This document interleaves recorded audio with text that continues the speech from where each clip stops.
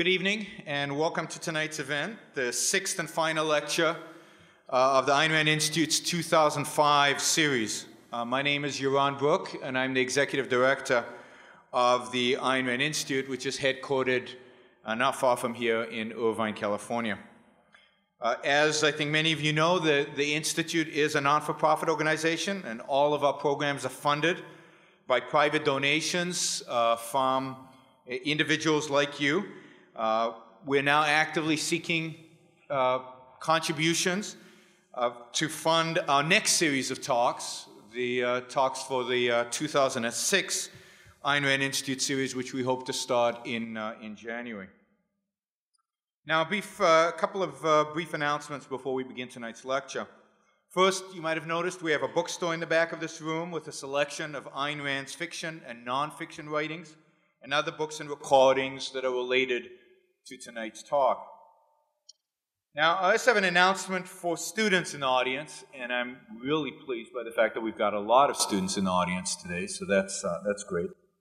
The Ayn Rand Institute offers a number of programs designed specifically for serious high school and college students.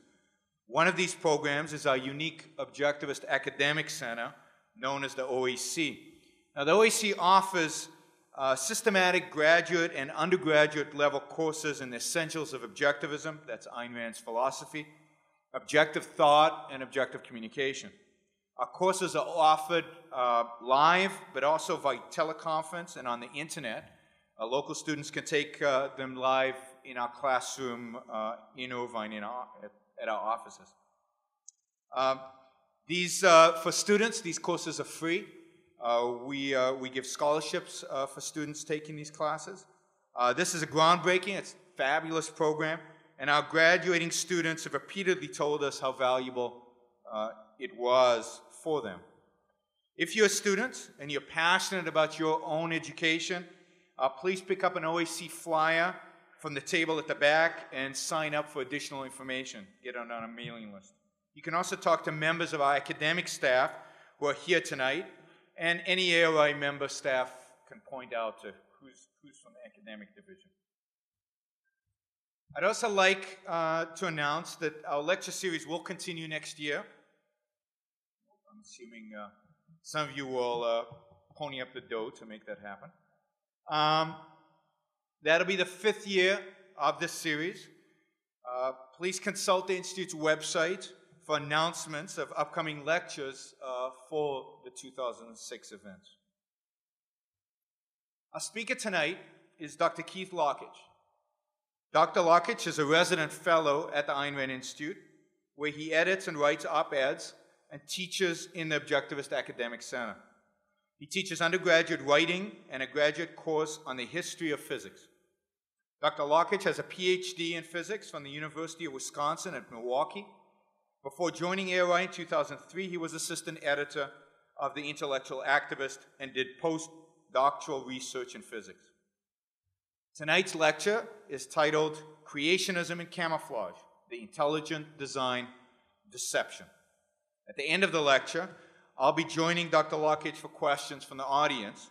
If you have a question at that time, please step to the mic. There's a mic right here in the center aisle. Also, I want to mention that by early next week, an audio recording of tonight's lecture and Q&A will be available free of charge for anybody who registers on our website. The website is www.aynrand.org. So that'll be available. You can tell your friends. Anybody can go and listen to the lecture and Q&A for free.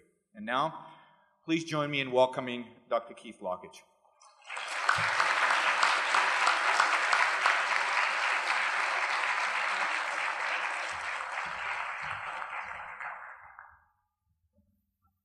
Okay, good evening, everyone. How's the volume? Can you hear me at the back?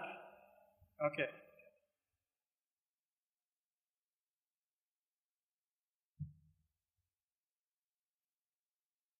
One remarkable feature of the natural world is animal camouflage.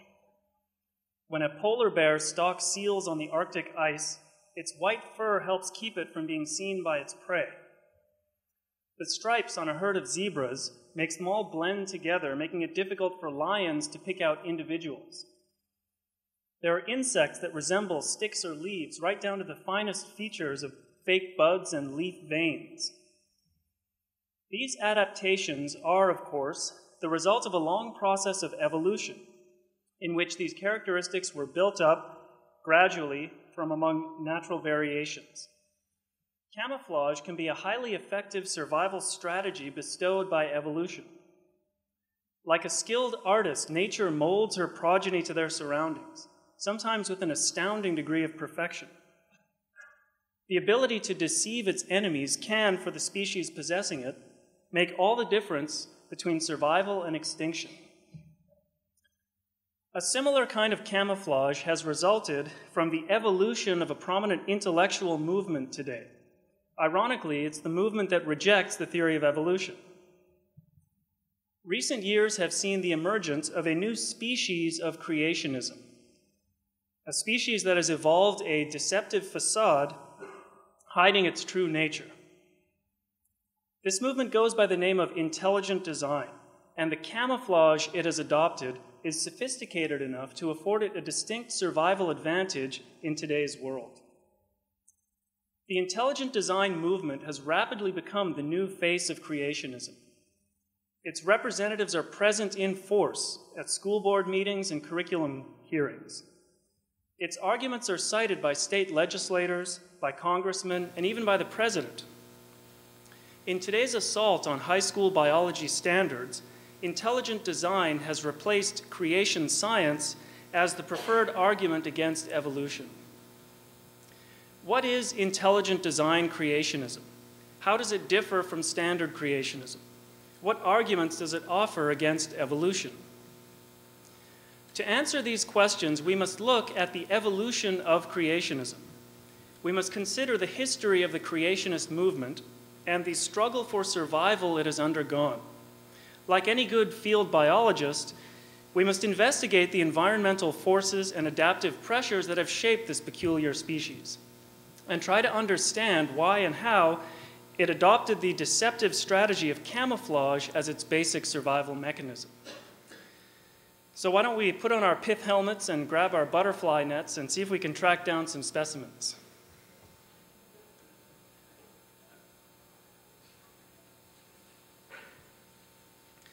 For almost all of human history, men have been creationists of one kind or another. Every culture has some creation myth that tries to explain the natural world and the origins of life by reference to some sort of supernatural creator. All progress in science, since its beginnings in ancient Greece, has begun with the discovery of natural explanations that replaced supernatural belief.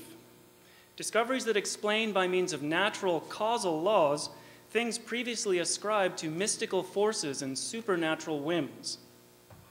With the birth of modern science and the achievements of Galileo and Newton, this process took off, and by the end of the 18th century, it had been extended to many areas of physical science. For example, consider the science of geology. Before the Enlightenment, the prevailing view of Earth history was the one set forth in the book of Genesis. God created the world in 6 days and populated it with living beings, including man.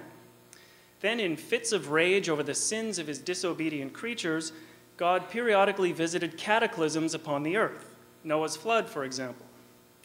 On this view, all of Earth's major geological features, mountain ranges, canyons, rivers, oceans, these were all shaped by catastrophic events like the Great Flood of Genesis. Furthermore, all this happened within a time span of about 6,000 years. The Bible states explicitly how long Adam and his descendants lived. A careful study of the Bible's chronology, adding up all these lifespans, reveals the exact year of creation, 4004 BC. To the pre-Enlightenment mind, the place to look for knowledge of Earth's history was the Bible.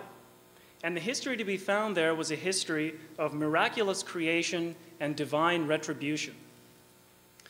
But the Enlightenment brought rational methods to the study of Earth's history. Scientists began actually to study rocks and fossils. They began to classify different types and investigate how different layers of rock were formed. Unlike the Bible, the rocks gave no evidence of the catastrophes that God supposedly inflicted. Eventually, scientists began to realize that the Earth could not possibly be just a few thousand years old. They determined the natural processes responsible for raising mountains and carving out canyons. They discovered that Earth's geology was shaped not by supernatural cataclysms occurring over a few thousands of years, but by a uniform process of steady, gradual, natural changes occurring over billions of years. By the middle of the 19th century, the burgeoning science of geology had swept aside the book of Genesis. The rational methods of science were being applied not just to wide areas of human knowledge, not just by the advance of geology, but by the growth of scientific knowledge in many fields of study. The field of biology was another area. But in the first half of the 19th century, it was putting up a certain degree of resistance. It was not especially difficult for geologists to dispel the belief, say, that the Swiss Alps were formed by God. But it would prove to be much harder for biologists to dispel the belief that living beings, and man especially, were formed by God. One reason this was so hard is that living organisms are so intricately complex that they seem like they had to have been designed and created by some sort of divine intelligence. Living beings are made up of an enormous complexity of parts and organs that interlock and interact in marvelously complicated ways. At the same time, they're extremely well adapted for survival. Their complex assemblies of interacting parts are not just hodgepodges that serve no purpose. They're more like the well-designed parts of a machine that were engineered and put together for a reason, to aid the survival of the organism. Before the 19th century, no one had any clue how such complex beings could have come to be. If living organisms were not designed and created by God, then they must have arisen naturally by purely physical processes. But what sort of physical process or natural law could produce the complex life forms that we know to exist? The state of almost total ignorance about the origins of life, together with the strong appearance of design, made it seem pretty compelling that living creatures must have been made by a divine creator. This is the argument from design, and at the beginning of the 19th century, it commanded a strong degree of support from leading intellectuals. One of the most famous expressions of the argument from design was the one given by Reverend William Paley in his 1802 book, Natural Theology. Paley argued that if one were to come across a watch lying in a field, one would never dream of thinking it could have just arisen there as a result of purely physical laws. It's too intricately complex and too obviously assembled piece by piece for a definite purpose not to have been designed. While the same thing is true of living creatures, argued Paley. An organ like the human eye is easily as intricate and complex as any watch, and the purpose it serves in aiding human survival is vastly more important than a timepiece. If it is so easy for us to conclude that watches are the product of intelligent design, then it should be even easier to conclude that eyes are too. Now, the argument from design is not a valid argument, and not just because of its appeal to the supernatural. It tries to use the fact that one does not know the natural causes responsible for life as evidence that there can be no natural cause. Ignorance about the natural world is somehow supposed to serve as evidence of a mystical realm beyond the natural world. Nevertheless, in the first half of the 19th century, the argument still had the power to compel belief.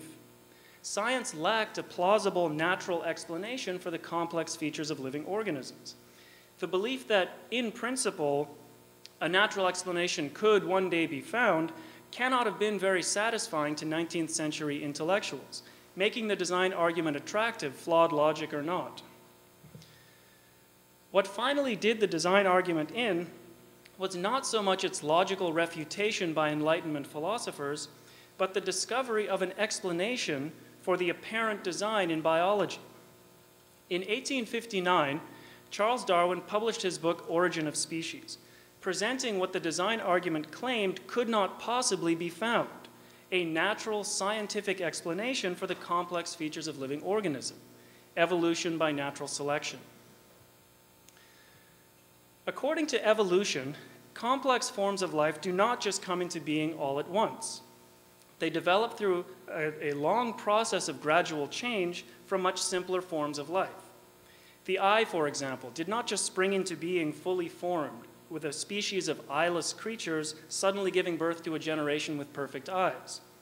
Instead, it developed over a long sequence of stages from something much, much simpler.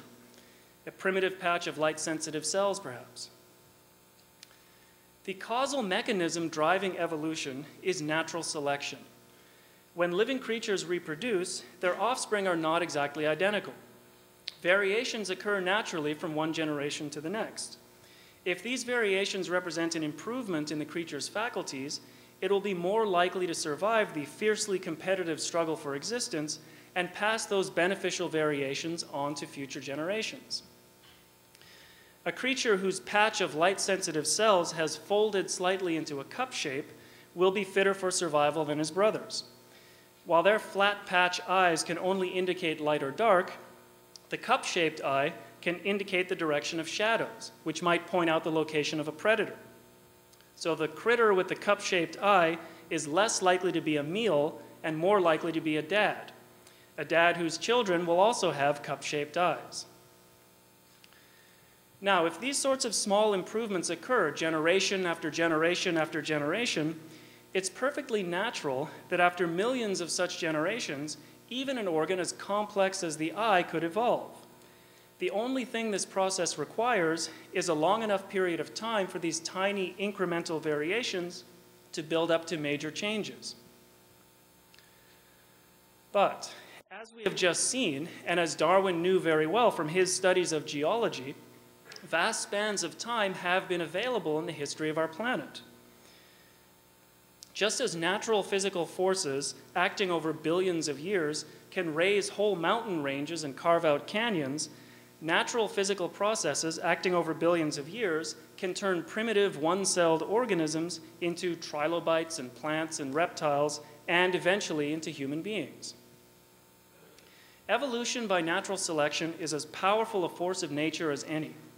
And as a theory in biology, it explains why living creatures give such a strong appearance of design, even though they are the product of purely natural physical processes. Taken together, Darwin's biology and the new discoveries in geology represented a one-two punch against religion. The new geology totally did away with the Genesis account of Earth's history, and the new biology did away with the Genesis account of life's origins, the special creation by God of each individual species in essentially their current form. This was a triumph of the ancient Greek outlook, in particular the Aristotelian philosophical outlook, the view of man as a rational animal capable of understanding his world, and the view of the world as a natural causal realm capable of being understood. It was a triumph of reason over faith, and of scientific naturalism over the primitive supernaturalism of religion. Not everybody is thrilled about this triumph.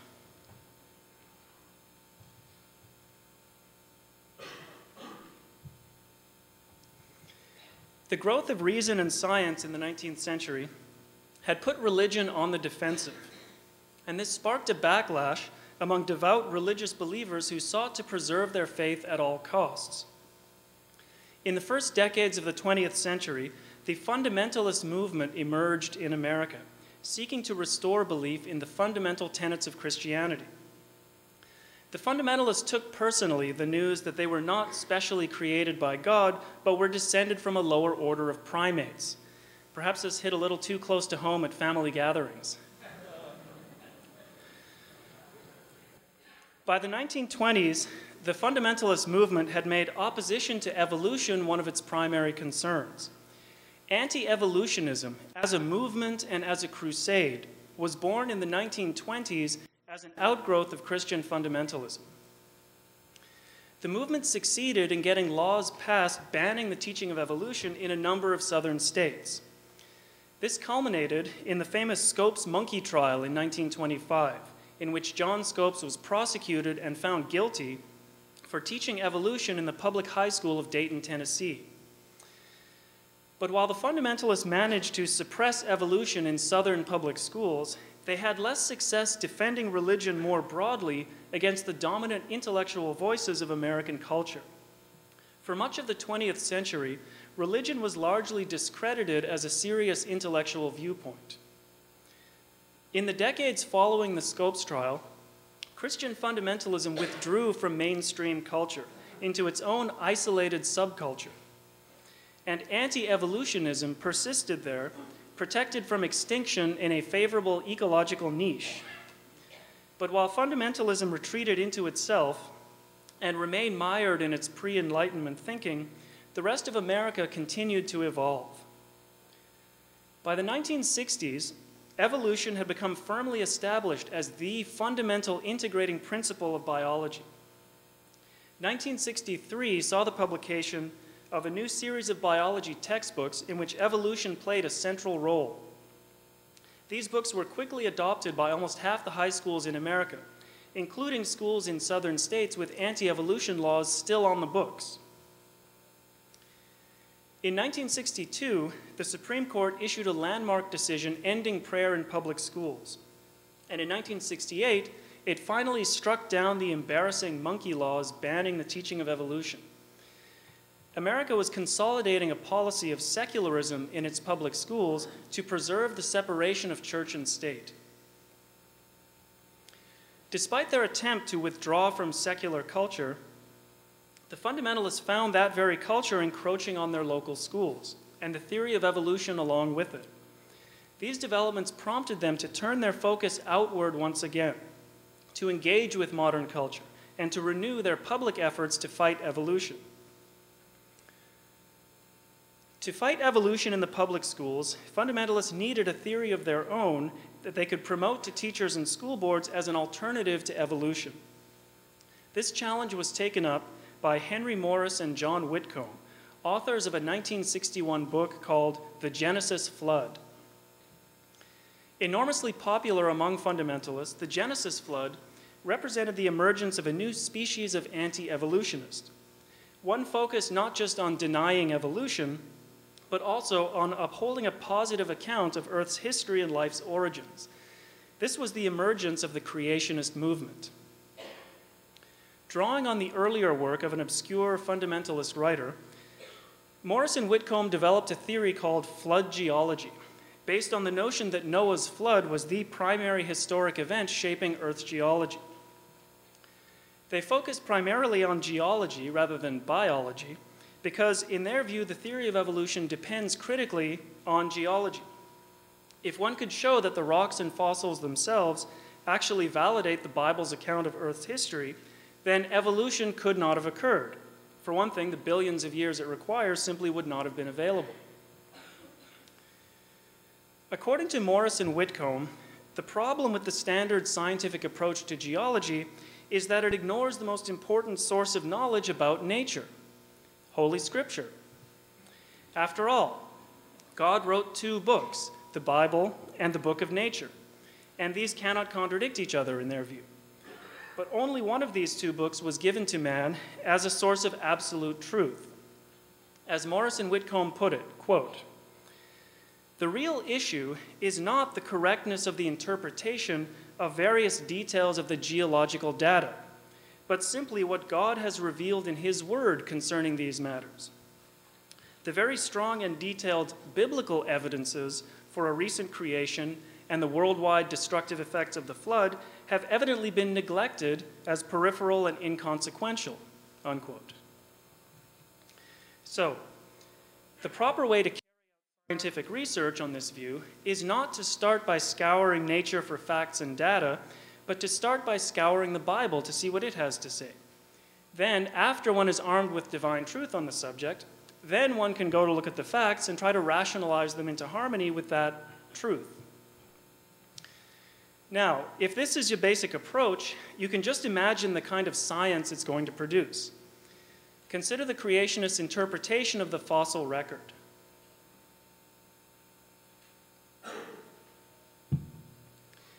The fossil record is an orderly sequence documenting the evolutionary history of life on Earth. Scientists determine the order of fossils by their locations in the sedimentary rock layers in which they're found. In undisturbed formations, younger rock layers are deposited on top of older ones. So the fossils found higher up are more recent than those found lower down. The result is that there is an orderly pattern to the fossil record. For example, the first fish evolved before the first reptiles. The first reptiles evolved before the first mammals. So if you go down the rock layers backward in time, you're going to stop finding mammal fossils before you stop finding reptiles. And you're going to stop finding reptiles before you stop finding fossils of fish. The fossil record exhibits an order of succession that is never violated. So how does the theory of flood geology explain this pattern of succession? Well, according to Morris and Whitcomb, fossils are the remains of the creatures drowned by the Great Flood, the unfortunate ones who weren't able to get a ticket onto Noah's Ark. Now, this means they all died at once, not separately over billions of years. So the flood geologists have to invoke physical processes that can sort the creatures out into different layers. One process they invoke is a kind of hydrodynamic sorting that has to do with different organisms having different densities. It's roughly related to the reason why all your clothes end up on the side of the washing machine after the spin cycle. In any case, it's not a very plausible explanation. Even less plausible, though, is another explanation they offer. To explain why mammals, for example, are never found at the lowest levels of the fossil record, they argue that mammals have greater mobility than other forms of life. So when the flood began, they were able to flee to the hilltops to escape the rising floodwaters. While smaller, more helpless creatures were killed early on and buried deeply in rapidly depositing sediments, mammals were drowned later and buried higher up. So why are human beings found only at the highest levels of the fossil record? Because they were able to run uphill during the flood.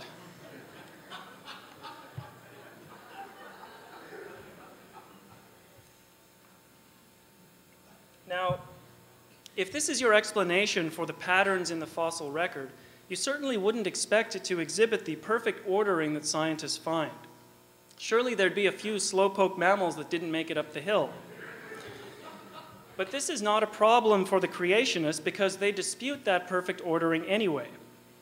One of the revolutionary discoveries reported in the Genesis flood was evidence of human and dinosaur footprints found in a riverbed in Texas that were found in the same layer of rock. In other words, that they were contemporaneous.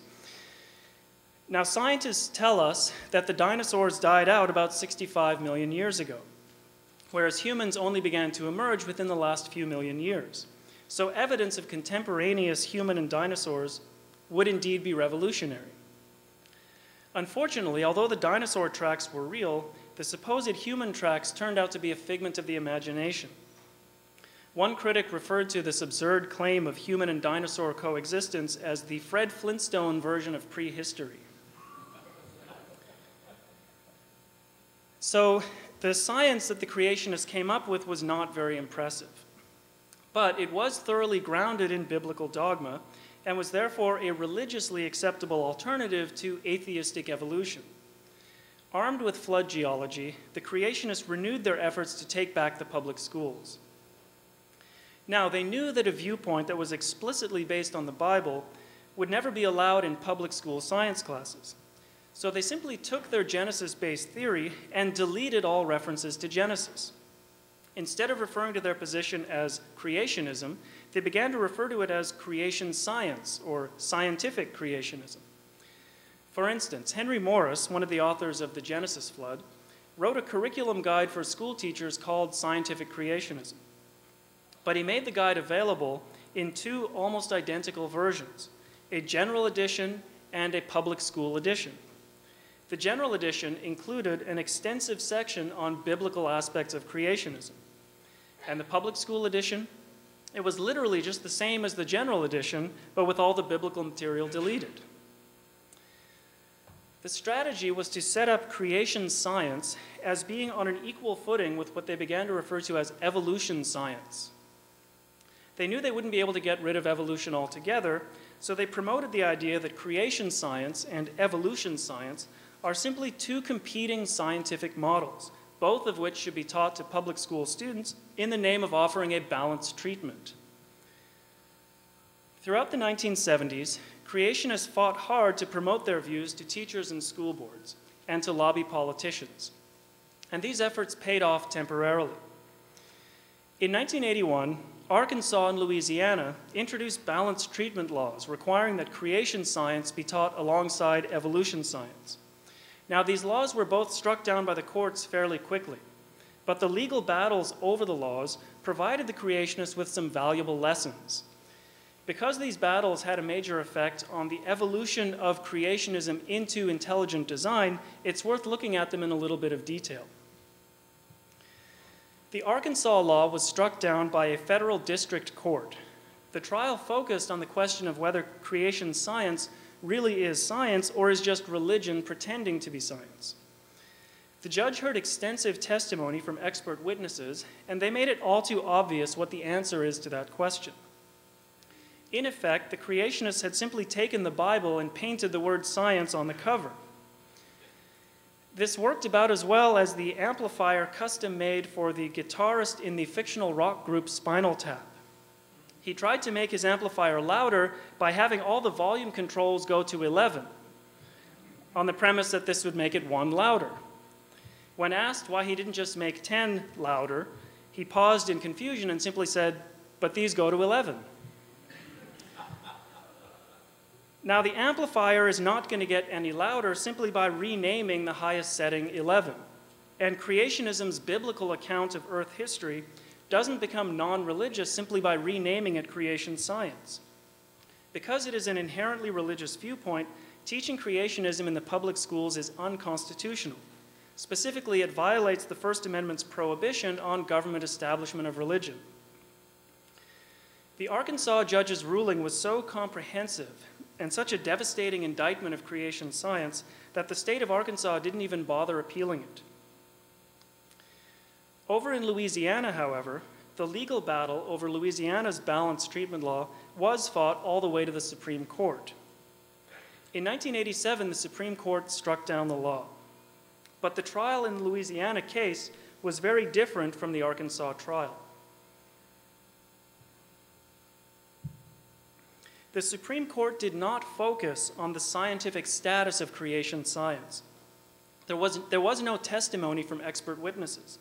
Instead, it focused narrowly on the question of whether the law had a secular legislative purpose. In other words, it focused only on the motives of the Louisiana politicians who passed the law, on the question of whether their intent in doing so was secular or religious.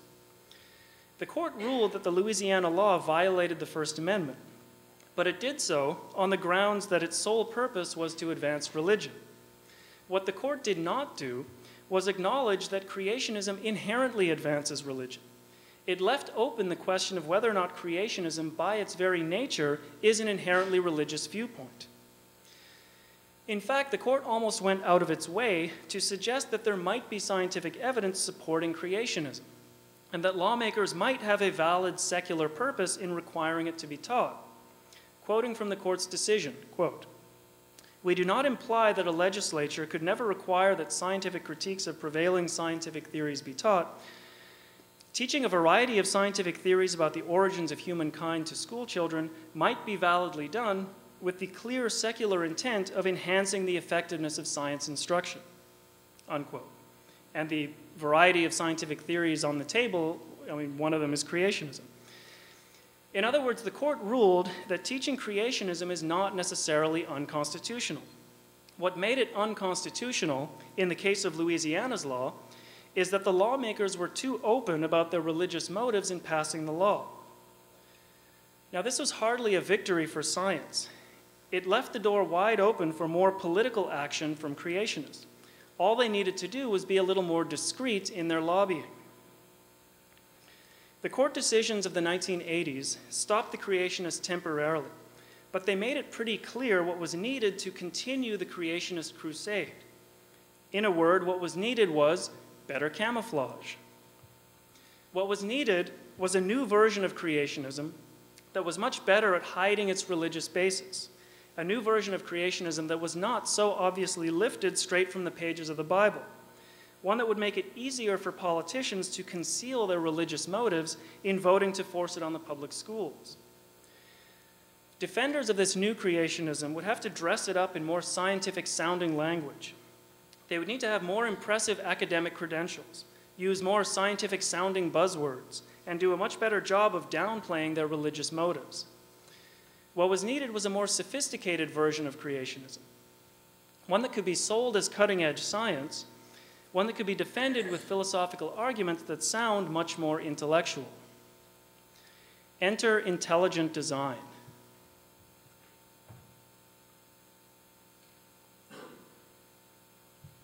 Soon after the 1987 Supreme Court decision, defenders of evolution found themselves confronting something new. A new species of creationists began to appear on the intellectual landscape. To all appearances, these new opponents of evolution were nothing like the scientific creationists. Flood geology? Nonsense, no serious scientist believes that. A 6,000-year-old Earth? Preposterous. The geological evidence that the Earth is 4.5 billion years old is overwhelming and persuasive. Is Genesis a scientific document? Of course not. We have no commitment to defending a literal interpretation of Genesis or any other sacred text. So why oppose evolution? Well, haven't you heard? Recent exciting discoveries in science have unlocked evidence of intelligent design in nature. You may not know this, but the biology establishment today refuses to entertain any ideas other than Darwin's theory, which explains biological complexity by the meaningless process of natural selection. But recently, a growing number of maverick scientists have begun to question the Darwinian orthodoxy. They've thrown off the blinders of Darwinian dogma and are proposing intelligent design as the best explanation of life's complexity. Okay, end sarcasm. After the courtroom defeats of the 1980s, it was pretty clear that if creationism was going to get anywhere, it would need a significant upgrade. New tactics would be necessary to skirt the obstacles blocking earlier species of creationism and to exploit the legal loophole left by the Supreme Court. A new group of creationists, led by Philip Johnson, a Berkeley law professor and born-again Christian, formed a calculated strategy for overcoming these obstacles. One thing they would have to do is relax their commitment to biblical literalism. For Johnson, it was a distraction to crusade for the notion that Genesis is a scientific document, and it alienated Christians who don't necessarily hold to a literal interpretation of the Bible. In order to pitch a bigger tent and build a broader base of support, intelligent design creationists would focus on more basic issues. As Johnson says, quote, "A creationist is simply a person who believes in the existence of a creator, who brought about the existence of the world and its living inhabitants in furtherance of a purpose. Whether the process of creation took a single week or billions of years is relatively unimportant from a philosophical or theological standpoint. Creation by gradual processes over geological ages may create problems for biblical interpretation, but it creates none for the basic principle of theistic religion," unquote. So what Johnson and his colleagues are concerned about is the basic principle of theistic religion. So what is that principle according to intelligent design? Quoting Johnson again, quote, "My colleagues and I speak of theistic realism as the defining concept of our movement. This means that we affirm that God is objectively real as creator and that the reality of God is tangibly recorded in evidence accessible to science," unquote. For Johnson and his intelligent design colleagues, the details of how or when God created everything are negotiable. These can be tabled for future discussion. But what is not negotiable is the view that God created everything and that God's role in the creation is discernible, that there can be objective scientific evidence for God's involvement in the creation.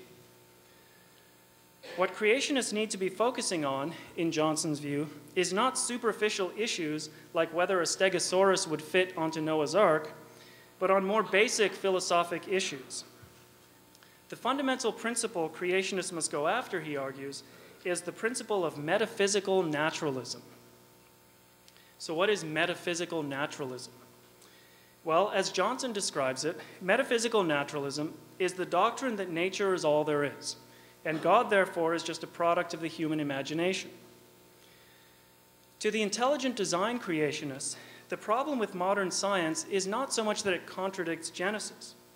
The problem is that it rejects the supernatural as such in any form whatsoever. The rejection of the supernatural is, in their view, an unwarranted philosophical bias. Why does science have to be naturalistic, they ask? Isn't that an artificial restriction? Shouldn't scientists follow the facts and evidence wherever they lead without being limited by arbitrary prejudice? What if the scientific evidence actually points to the supernatural?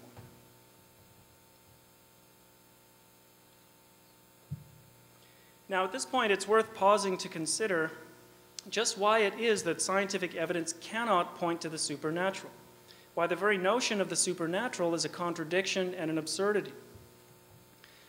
Supernatural means that which is above or beyond nature. But nature is just everything that exists in the universe as viewed from a certain perspective.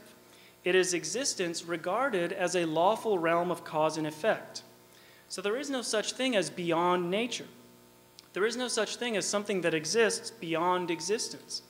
There is no such thing as evidence for something that transcends the realm of evidence. As philosopher Leonard Peikoff explains, quote, "There is no logic that will lead one from the facts of this world to a realm contradicting them. There is no concept formed by observation of nature that will serve to characterize its antithesis. Inference from the natural can lead only to more of the natural, i.e. to limited, finite entities acting and interacting in accordance with their identities," unquote. So metaphysical naturalism, far from being some kind of arbitrary prejudice, is a basic fact of reality. And the notion that there can be scientific evidence for the supernatural is simply nonsense. So, intelligent design's attack on metaphysical naturalism is a totally baseless attempt to smuggle in an inherently religious perspective. But the important thing to realize is that this is not an obstacle for the movement. To succeed in advancing their viewpoint in the culture and in the public schools, all that really matters for them is whether or not their arguments seem religious. The earlier creationists had tried to claim that all viewpoints are equally religious, including the viewpoint of modern science. They tried to argue that evolution is just a secular religion that requires just as much faith as creationism. But it wasn't difficult for people to see through this as an obvious rationalization. Coming from people whose whole approach to knowledge is total faith in biblical dogma, the claim that evolution is also faith-based just rings much too hollow. For the intelligent design creationists, the challenge was to find a way to make essentially the same point, but using language that conveys an impression of being less religious and more intellectually sophisticated. The goal here was not to disavow the basic premises of creationism. The goal was to repackage those basic premises in language that would be more acceptable to academics and intellectuals. What the intelligent design creationists crave is simply to win a place at the table in today's universities. Philip Johnson, the Berkeley law professor, explains that his primary goal in writing one of his books was to, quote, legitimate the assertion of a theistic worldview in the secular universities, unquote. As Johnson explains, quote, the first priority for critics of scientific naturalism is to state the critique of naturalism in language that the intellectual community can recognize as legitimate. In the world of the university, it's not legitimate to set up the Bible as an authority against the evidence of scientific observation, unquote.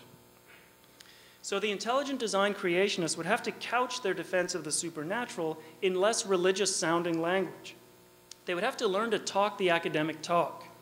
Instead of saying, evolution is just an atheistic religion, they would say, evolution rests on an unwarranted a priori commitment to metaphysical naturalism, which sounds a lot more impressive.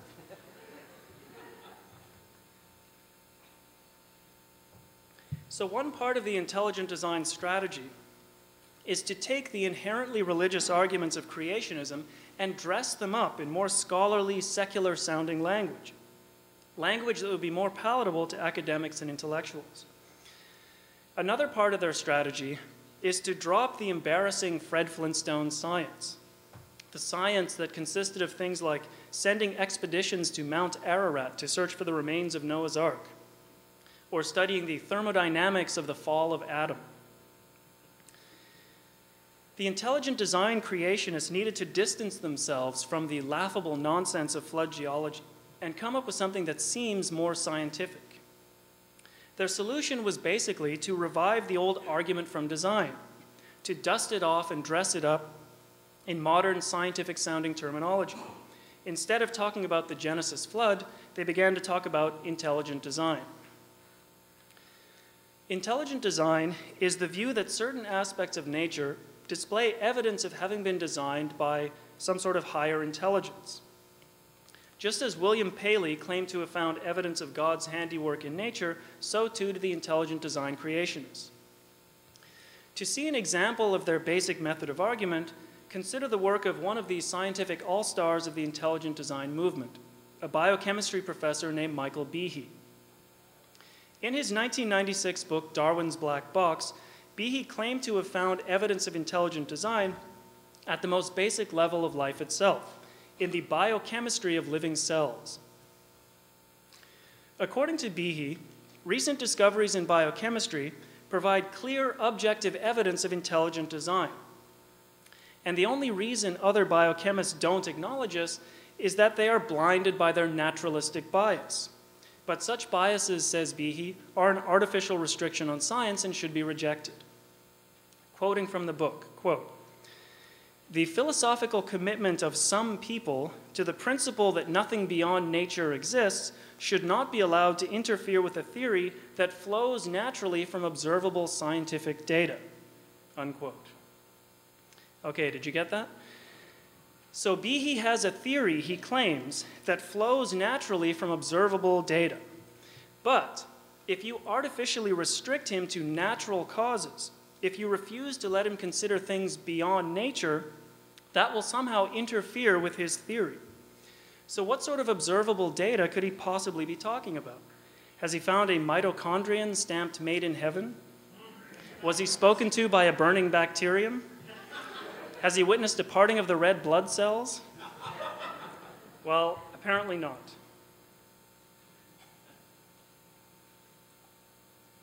Remember that the evidence that William Paley cited 200 years ago was not positive evidence for anything, but an argument against a natural cause for the complex features of life. The evidence was simply that he found it impossible to imagine how complex organs like the eye could have come into being if they were not intelligently designed. While the argument offered by Paley's modern heirs is essentially the same, Behe has not presented evidence for any kind of intelligent design. What he has tried to do is argue that recent discoveries in biochemistry have allegedly revealed evidence against evolution. So what sort of evidence is he talking about? Well, we need to look at some of his claims in biochemistry. The cells of living organisms contain an amazing variety of intricate structures, tiny molecular machines that drive the basic processes of life. One example is the bacterial flagellum, which is the little tail that whips around, enabling bacteria to move. The flagellum is driven by what could easily be described as a tiny outboard motor. It's made of proteins and powered by ions, but it contains all the essential components of a rotary propeller spinning at 20,000 RPM. Behe claims that complex structures like the flagellum are a powerful challenge to evolution. According to Behe, such structures are not just complex, they are irreducibly complex. Irreducibly complex means that all the parts making up the structure are essential to its function. If you take one little part away, the object won't work at all. Behe's favorite example of irreducible complexity is the mousetrap, just the common household mousetrap. A mousetrap is irreducibly complex because all its parts are necessary to catch a mouse. A platform with just a hammer isn't going to do you any good. You also need the spring to power the hammer, the holding bar to keep the hammer extended, and a catch to keep the holding bar in place until a mouse disturbs it. If you take away any one of these parts, you won't have a merely less effective mousetrap that catches fewer mice. You won't have a mousetrap at all. So the mousetrap is irreducibly complex. Now, why is this a challenge to evolution? Well, Behe argues that if something is irreducibly complex, it could not possibly have been formed by the incremental steps of natural selection. Natural selection only preserves things that help an organism survive. But the parts that make up the flagellum will not comprise a working motor until every single one of them is in place. You can't start with a few parts and have a less effective motor, then gradually add on more parts and make the motor better and better. Unless you have all the parts in place from the beginning, the motor won't work at all. And if it doesn't work at all, it won't help the bacterium survive and be naturally selected for continued evolution. The only way evolution could produce a flagellum, it seems, is if the whole thing evolved in one step. All the proteins making up the motor's complicated machinery would have to spontaneously assemble in just the right way.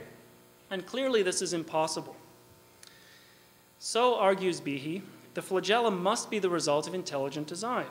If something in principle could not have evolved naturally, then it must have been crafted by some kind of intelligent agent. Just as William Paley had inferred that God must have made the eye, Behe concludes that an intelligent designer must have made the flagellum. And just as Paley's conclusion was flawed, so too is Behe's. The basic problem is Behe's claim that a motor with a missing part is, by definition, non-functional. The most you can really say about an irreducibly complex motor is that if you remove one of its parts, it won't work as a motor. But notice that Behe is trying to say something much stronger than that. He's trying to say that a motor with a missing part will not have any function at all, of any kind. He ignores the possibility that the parts making up the motor might have been used for some other purpose in the bacteria's evolutionary history. It might be true that a motor with a missing part won't be able to function as a motor, but that doesn't mean the remaining parts can't serve some other useful function. Indeed, you can even take away parts of a mousetrap and still be left with useful objects. This was supposed to be Behe's arch example of irreducible complexity. And yet critics of Behe's work have come up with dozens of examples of useful things you can make out of mousetrap parts: tie clips, keychains, nutcrackers, fish hooks, and so on.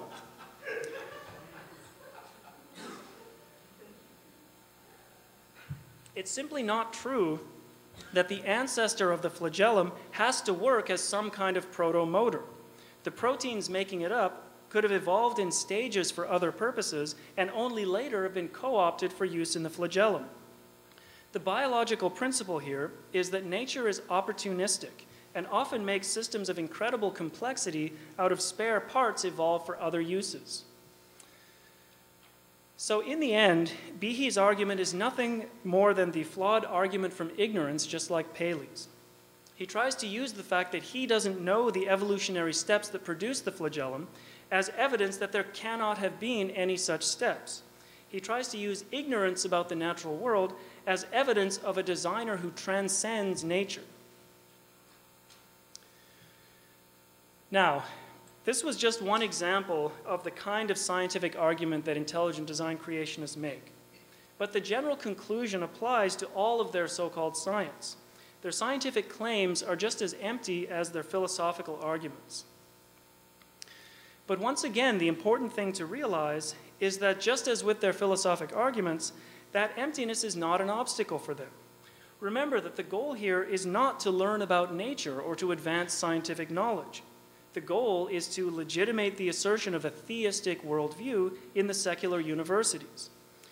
To succeed in advancing their viewpoint in the culture and in the public schools, all that really matters for them is whether or not their arguments seem scientific. By dressing up the argument from design with impressive examples from biochemistry and with technical-sounding buzzwords like irreducible complexity, they can make it seem like their viewpoint is based on real cutting-edge science, even though it isn't.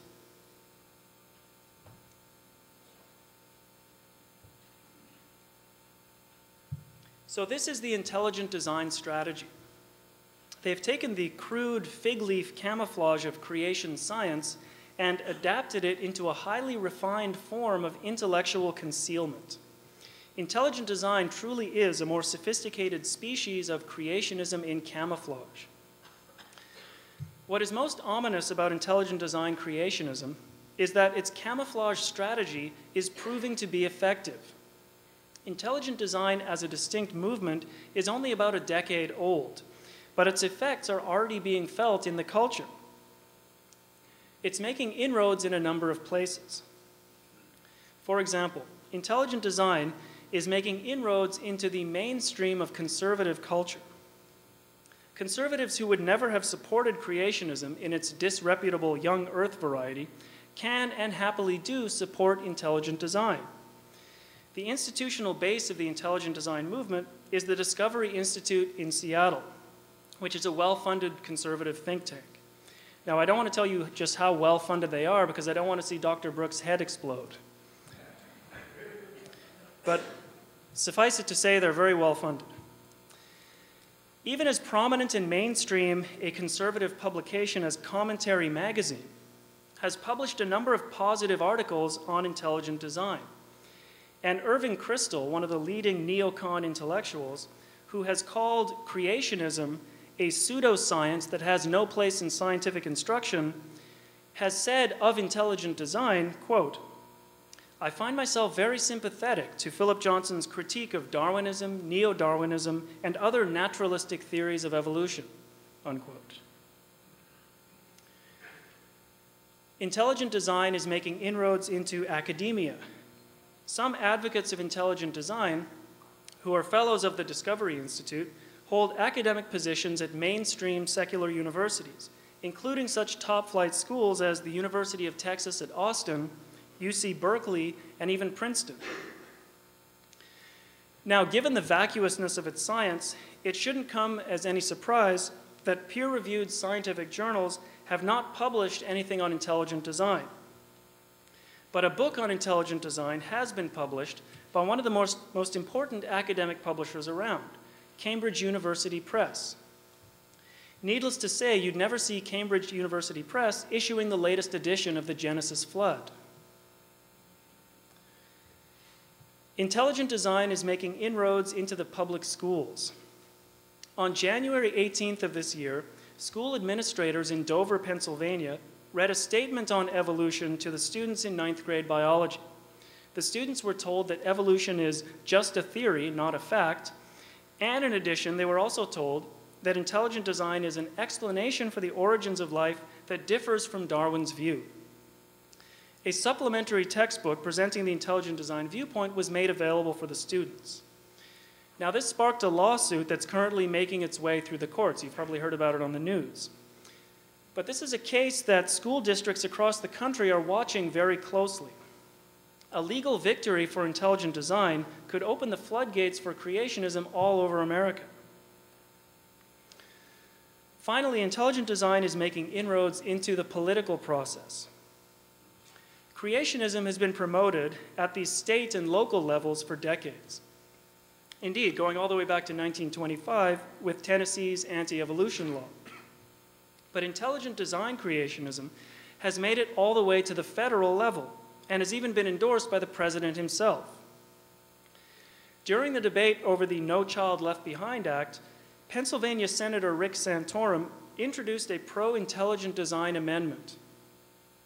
Its language was vague enough to conceal its creationist implications, but that language was taken almost verbatim from a law review article by a group of Discovery Institute fellows. Despite its vagueness, the amendment would have given legislative support for mandating that intelligent design be included in biology curricula. It even managed to dupe a clueless Ted Kennedy who praised the amendment on the Senate floor before anyone could explain to him its creationist implications. Fortunately, the amendment was struck from the final bill that President Bush signed into law, but only after months of determined lobbying by pro-science groups. So an amendment that would have mandated the teaching of creationism in our nation's schools just narrowly missed being enacted into federal law. And there can be no doubt that further political efforts in this direction are coming in the future.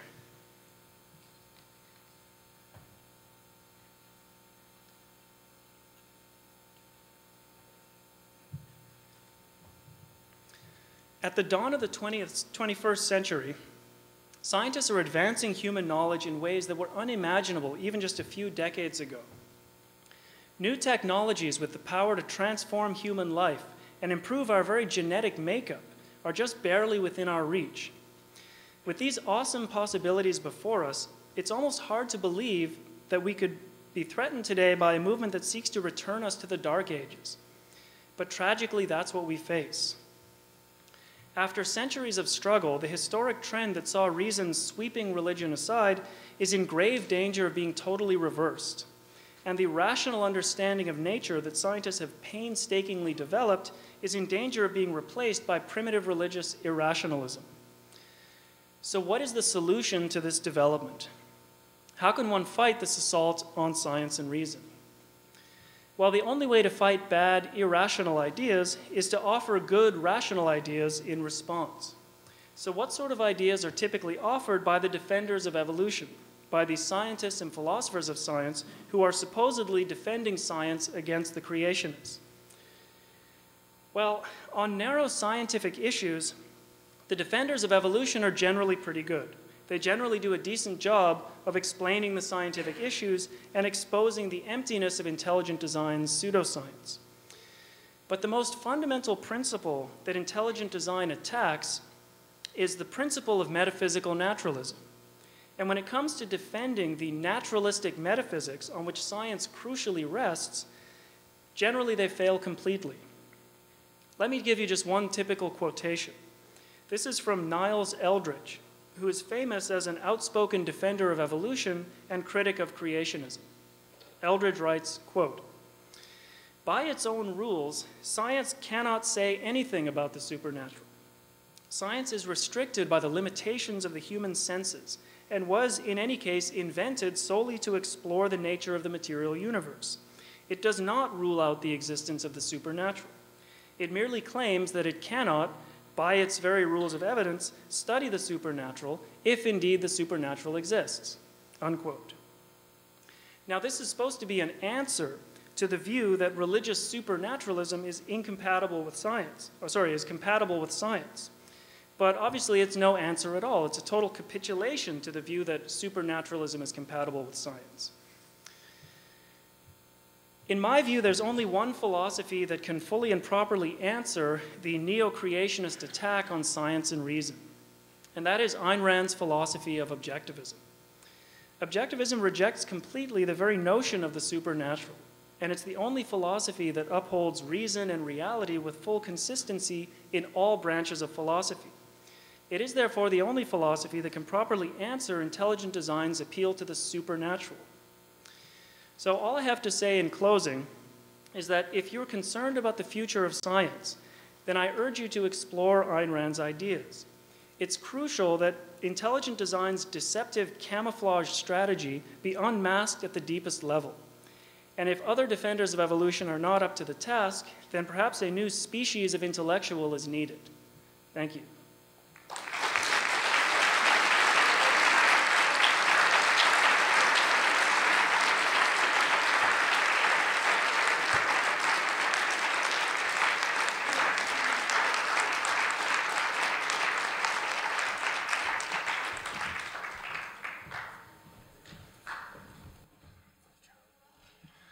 We'll take questions. There's a mic here in the middle.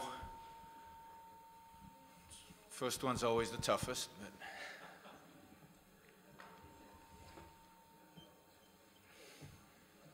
I was hoping you'd go a little bit further. I was hoping that you would answer what the physicist says. And the physicist says the finger of time points downward. Finger of time doesn't point upward. So what we have in the whole biosphere, in the whole universe, is devolution. Now, why don't you address that overwhelming scientific problem and not hide behind this 2,500-year-old silly inverted fantasy religion called evolution. It was invented by Anaximander. And okay, I think I got the idea? Yeah, I mean, essentially what the question comes down to is the claim that the laws of physics require or somehow forbid evolution because or the way you put it is that what we see is devolution. I mean, the idea here is that basically this argument is that the second law of thermodynamics, which is a law that talks about the tendency of things in nature toward randomness or disorder, okay? So, for example, if you have a coffee cup and, you know, as it cools down, the way it cools down is it heats, the air molecules get heated up by the coffee cup, and the coffee cup cools down, and there's an increase in disorder, okay? Now, creationists have long argued that that this law of nature, this tendency toward disorder, somehow makes evolution impossible, because what is evolution? Evolution is the spontaneous development of order, of complexity. So according to this law of physics, supposedly, you know, evolution shouldn't be able to occur because this law of nature requires the increase of disorder, okay? Now, what this ignores is that this law of physics, basically what it states is that there's a tendency toward disorder in closed physical systems, okay? But the problem is that Earth is not a closed physical system. We get huge amounts of, I mean, essentially what the sun puts out huge amounts of disorder, and it makes possible localized pockets of increasing order here on Earth, okay? So there's no contradiction between this general law of physics that things tend toward disorder and the fact that order can spontaneously arise on Earth.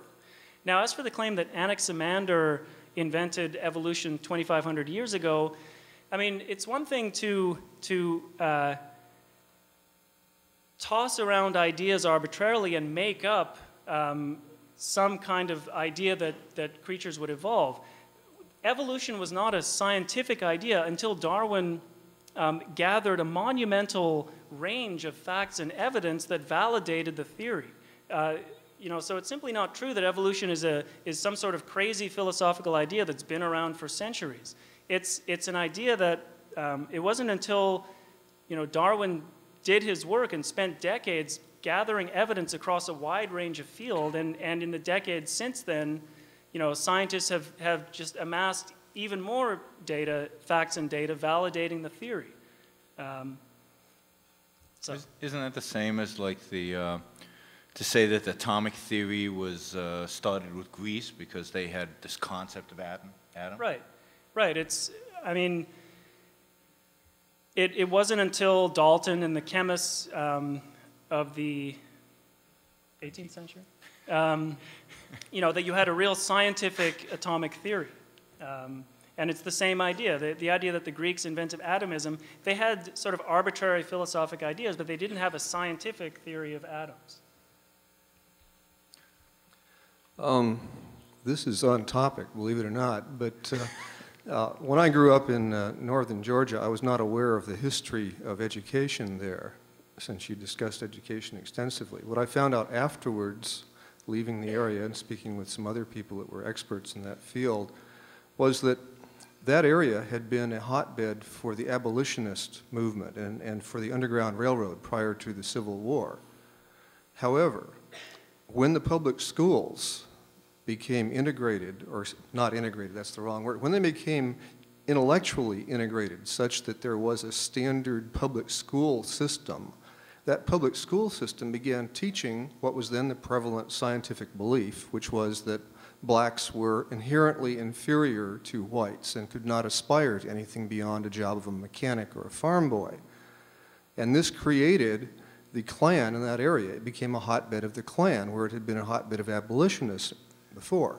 The reason I bring this up is that, like the State Science Institute with Dr. Robert Stadler, we have an educational system which promotes whatever is the current belief promoted by the state. It could be Lysenkoism, it could be evolution. And as an objectivist, I'm surprised that you didn't at least touch on the problem that the underlying cause of the conflict here is that people are being forced to pay for an institution that will promulgate whatever is the current set of beliefs that the state holds, not theirs necessarily.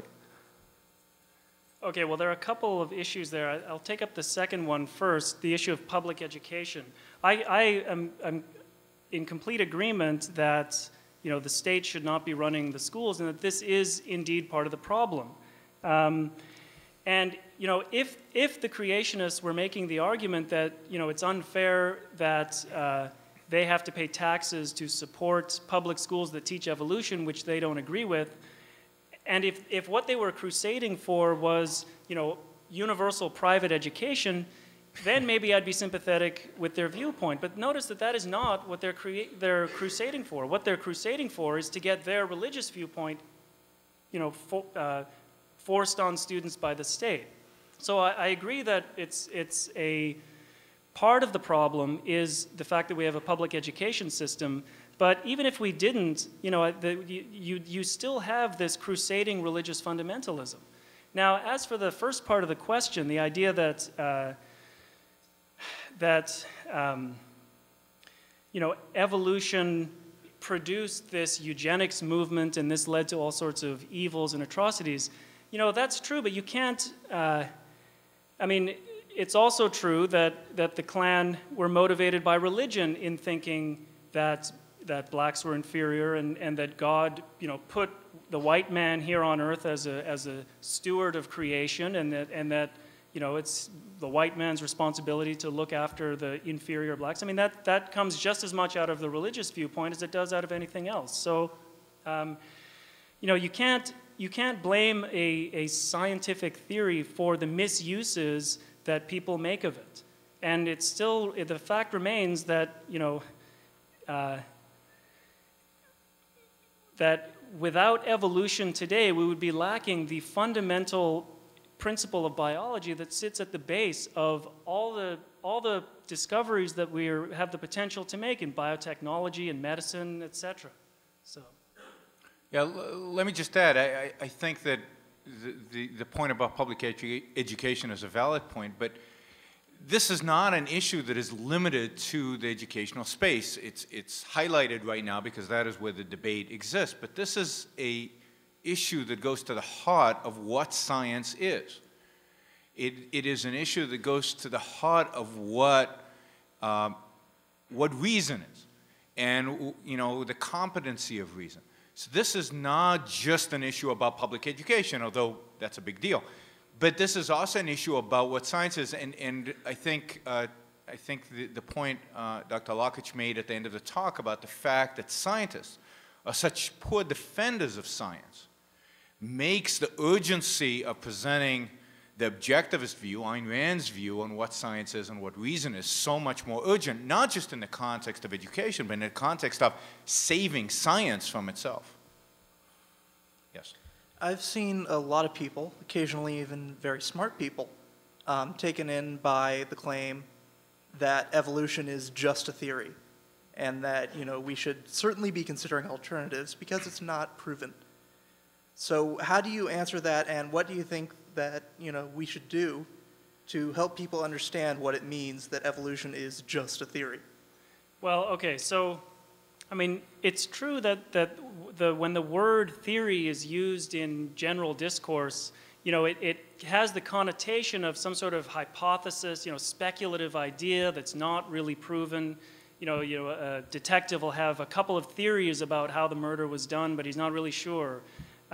So that is true, but the point is, you have to understand that when scientists use the word theory, what it refers to is a fundamental integrating principle that unites and integrates a vast range of facts and evidence. And something only becomes a theory if it actually serves that function of integrating that vast range of facts and data.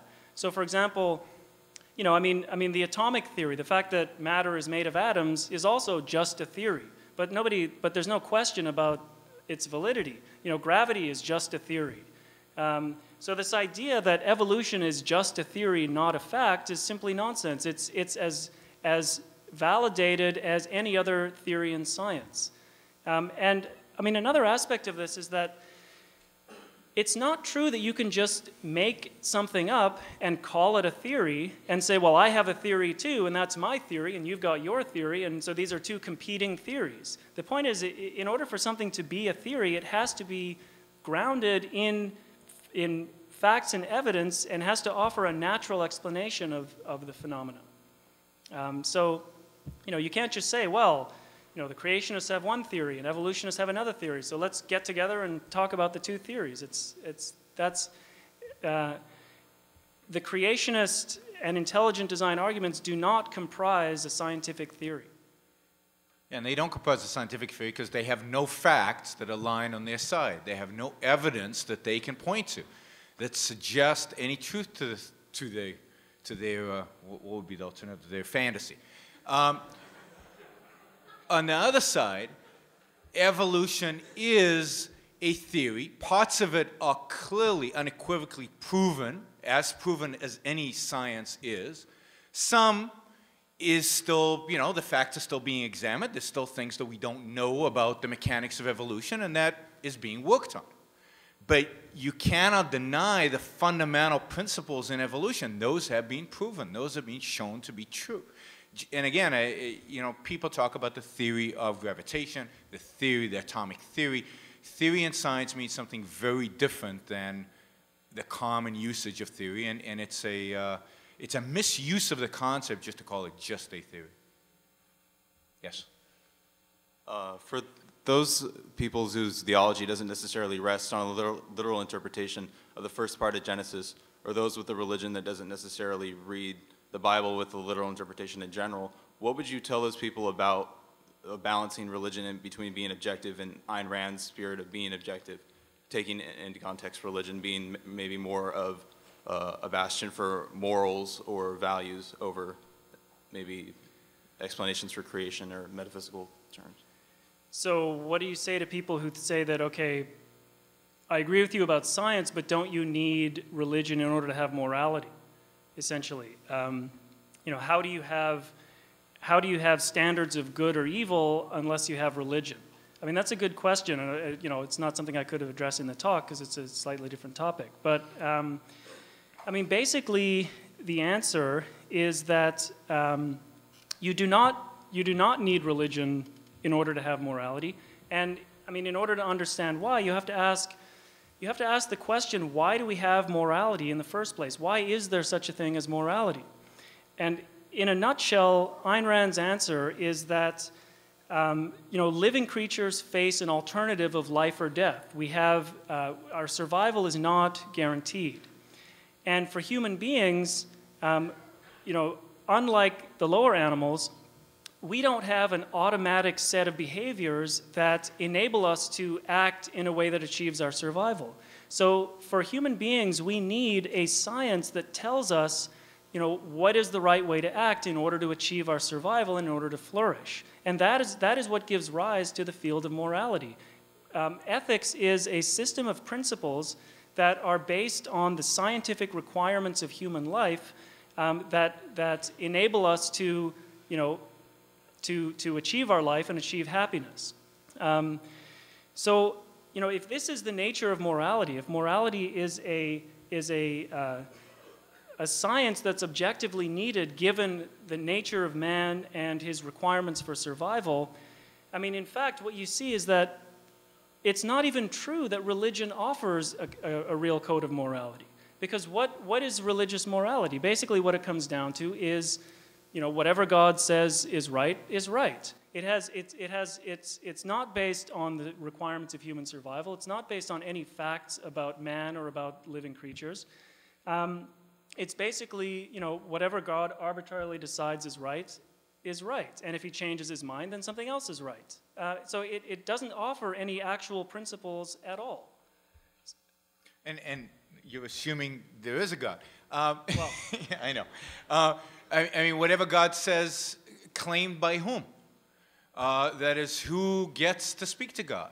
Who gets to convey this message? Ultimately, it's somebody made this stuff up and then sells it to us as a moral code that has nothing to do with human survival, it has nothing to do with human life. It has to do with whatever this person who's declared himself to be the communicator with the divine has declared to be the morality. So it becomes completely subjective, completely arbitrary, out of nowhere. What Ayn Rand is offering is the first scientific approach to morality, actually looking at the nature of human beings, actually looking at the requirements for human survival in order to come up with the morality. So just more broadly to answer your question, you're asking, well, what do we do if we want to be objective about science, but we still want to be, you know, we still want to be religious, we still want to believe in God? And I would argue that you have to carry that, if you carry that objectivity about science to everything in life, which I think you should, because I think it's good for you, then you will discover that there is no room for God and there is no room for religion. That religion is out, God is out, because they are completely arbitrary. The whole concept of God is meaningless, and it adds nothing and gives you nothing in life. And to take that same scientific approach, which you want to use in biology and physics and chemistry, and take that scientific approach and apply it to every aspect of your life. Yes?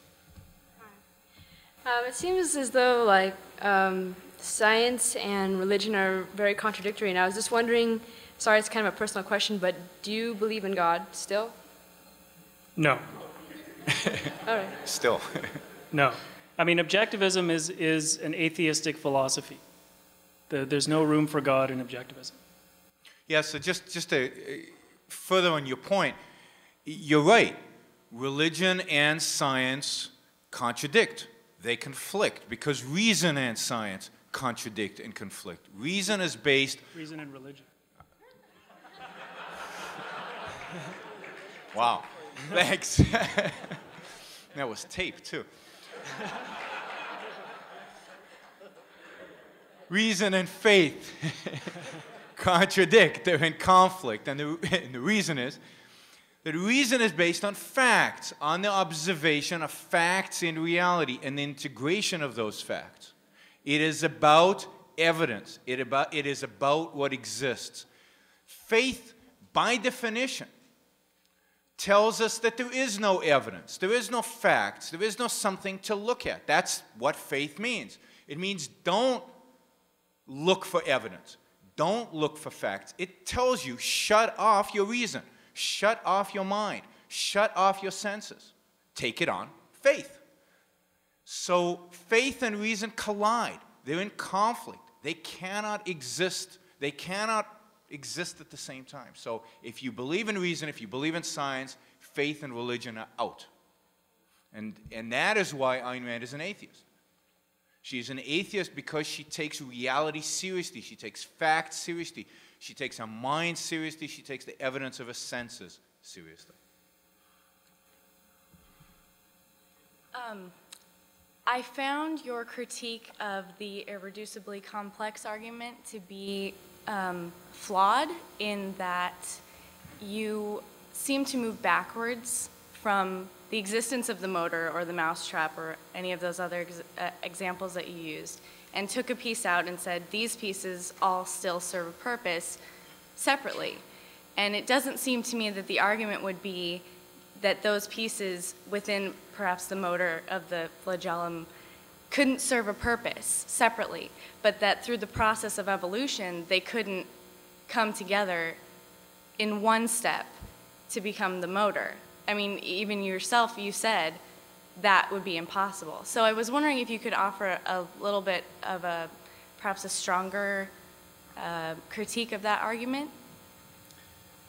Well, I mean, I could expand on what I said. I mean, The point is that, I mean, this is one of the main ways in which evolution works, that certain things evolve for certain purposes, and then they get modified and co-opted into different organs. I mean, for example, the three little bones in our ear, the anvil, hammer, and stirrup, that you know enable us to hear. These were originally these evolved as parts of the reptilian jawbone. So they were evolved for the purpose of allowing a reptile to open and close its mouth, and over a process of evolution, these morphed and changed, and eventually got co-opted into use as an organ for hearing. And there's a transitional fossil in which the bones were used for both as part of the jawbone and for hearing. So I mean, with regard to the flagellum, the point is nobody is saying that the proteins all spontaneously come together. The point is that I mean, the way this works is that individual proteins get arise and evolve for different purposes in a bacterium, and and they serve some useful function. Okay, and then over a long gradual process, different kinds of structures and different things evolve, and the final step that takes all the various pieces and puts them together into a motor is not some kind of impossibly improbable step. The point is, all it takes is one simple little modification, and all these parts can come together to form this working motor. So I mean, that's my understanding of how the argument works. I'm not sure if that I guess I just was under the impression from what you originally said that you couldn't have an evolution of a motor that sort of worked, or a less functioning motor, that wouldn't create an organism or sustain an organism through the process of evolution. Okay. And that seems to be contradictory to what you're saying. No, but the point is the parts serve some other function. Yeah, they don't. Let me try as a non-biologist or Okay. non-scientist. Imagine the bacteria before. Bacteria is something else. It's not a bacteria. It's something. But it doesn't have a flagellum. It has proteins, all the proteins that are similar to the proteins that now we observe in the flagellum, but they're doing something else. We don't know exactly what, but they're doing something else. And there is a mutation at some point that causes them to come together to form a flagellum. It's an accident. It's an accident, but it works. Hey, now I can move. And it gives it a survival advantage. And as a consequence, now the flagellum multiplies through, reproduction. So all the pieces were there because they were there to do other stuff. But now they've all come together because of some mutation, and now they serve a different purpose than what they were originally there for. Now they serve the purpose of motion. And just let me also add a point that was made in the talk, but I think is really important. I could also say, and I think it's completely legitimate to say to the intelligent design people, something very simple, and that is, I don't know. The point is that we don't know exactly how everything evolved. We don't. It hasn't been worked out. We don't know what those proteins were before they were the flagellum. The point is that their claim that there is an intelligent designer is completely arbitrary. It's out of nowhere. It's like I tell you that there's a gremlin sitting under your chair, and you look under it and it's not there. And I say, well, it's an invisible gremlin. The burden is on me to prove there's a gremlin under your chair, not on you to disprove it. So if they have a theory on how the flagellum comes together, that is, an intelligent designer put it there, well, show us one piece of evidence that that is true. Of course, they can't. They cannot do that. So a lot of times they're going to come up with bizarre theories, and we're going to say, well, we just don't know. We don't know why the flagellum is there or how it got there. But that doesn't mean that evolution's wrong, because you don't know something. And that's the argument for ignorance, because we don't understand. And think about God in general.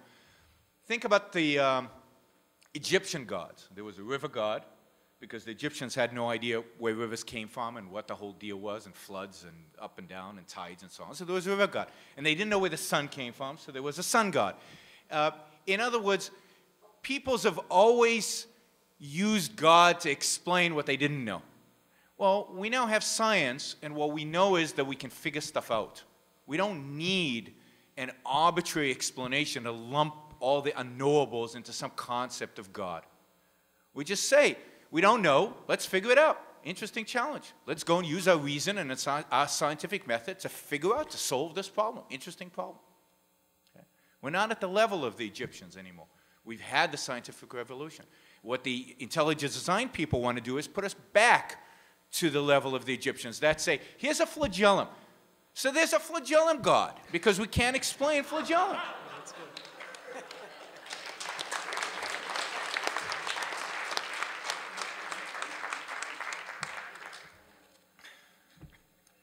Yeah, it was a good talk. It's funny because if intelligent design is trying to forward an agenda by putting on a new wrapper and seeming scientific and all pompous and everything, it seems that, and you mentioned this in the talk, that they're trying to move away from the patently ridiculous of literal biblicism and so forth. So in their very move to seem modern and accepted, it's as if they're undermining their constituency, their base.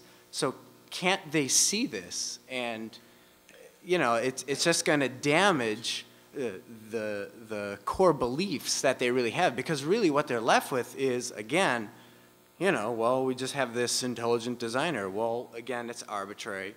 So where do they go from there? And as an aside, it's funny that the current ID movement, faith-based, essentially, uses government, you know, a corollary to get its agenda, whereas, you know, logic, of course, and freedom need to somehow combine to fight that. So, your thoughts? Yeah, I mean, I think the idea of the intelligent design strategy is that this is going to allow them to appeal to a broader constituency, because it was the old style creationists who appealed only to a narrow, limited fundamentalist subset, whereas with intelligent design, you know, they drop the sort of obviously silly ideas and they can appeal to a broader American Christian audience. And you know, the fact is, I mean, polls consistently show that an overwhelming majority of Americans supports the idea of teaching alongside evolution some version of creationism. Now, it's not, you know, for most of them, it's not the literal interpretation of the book of Genesis. So the point is, you know, they are trying to appeal to something that's very broad in the culture. And I mean, this is what makes it dangerous. This movement is, you know, just one aspect of a very broad and fundamental rise of religion, you know, return to religion in this country.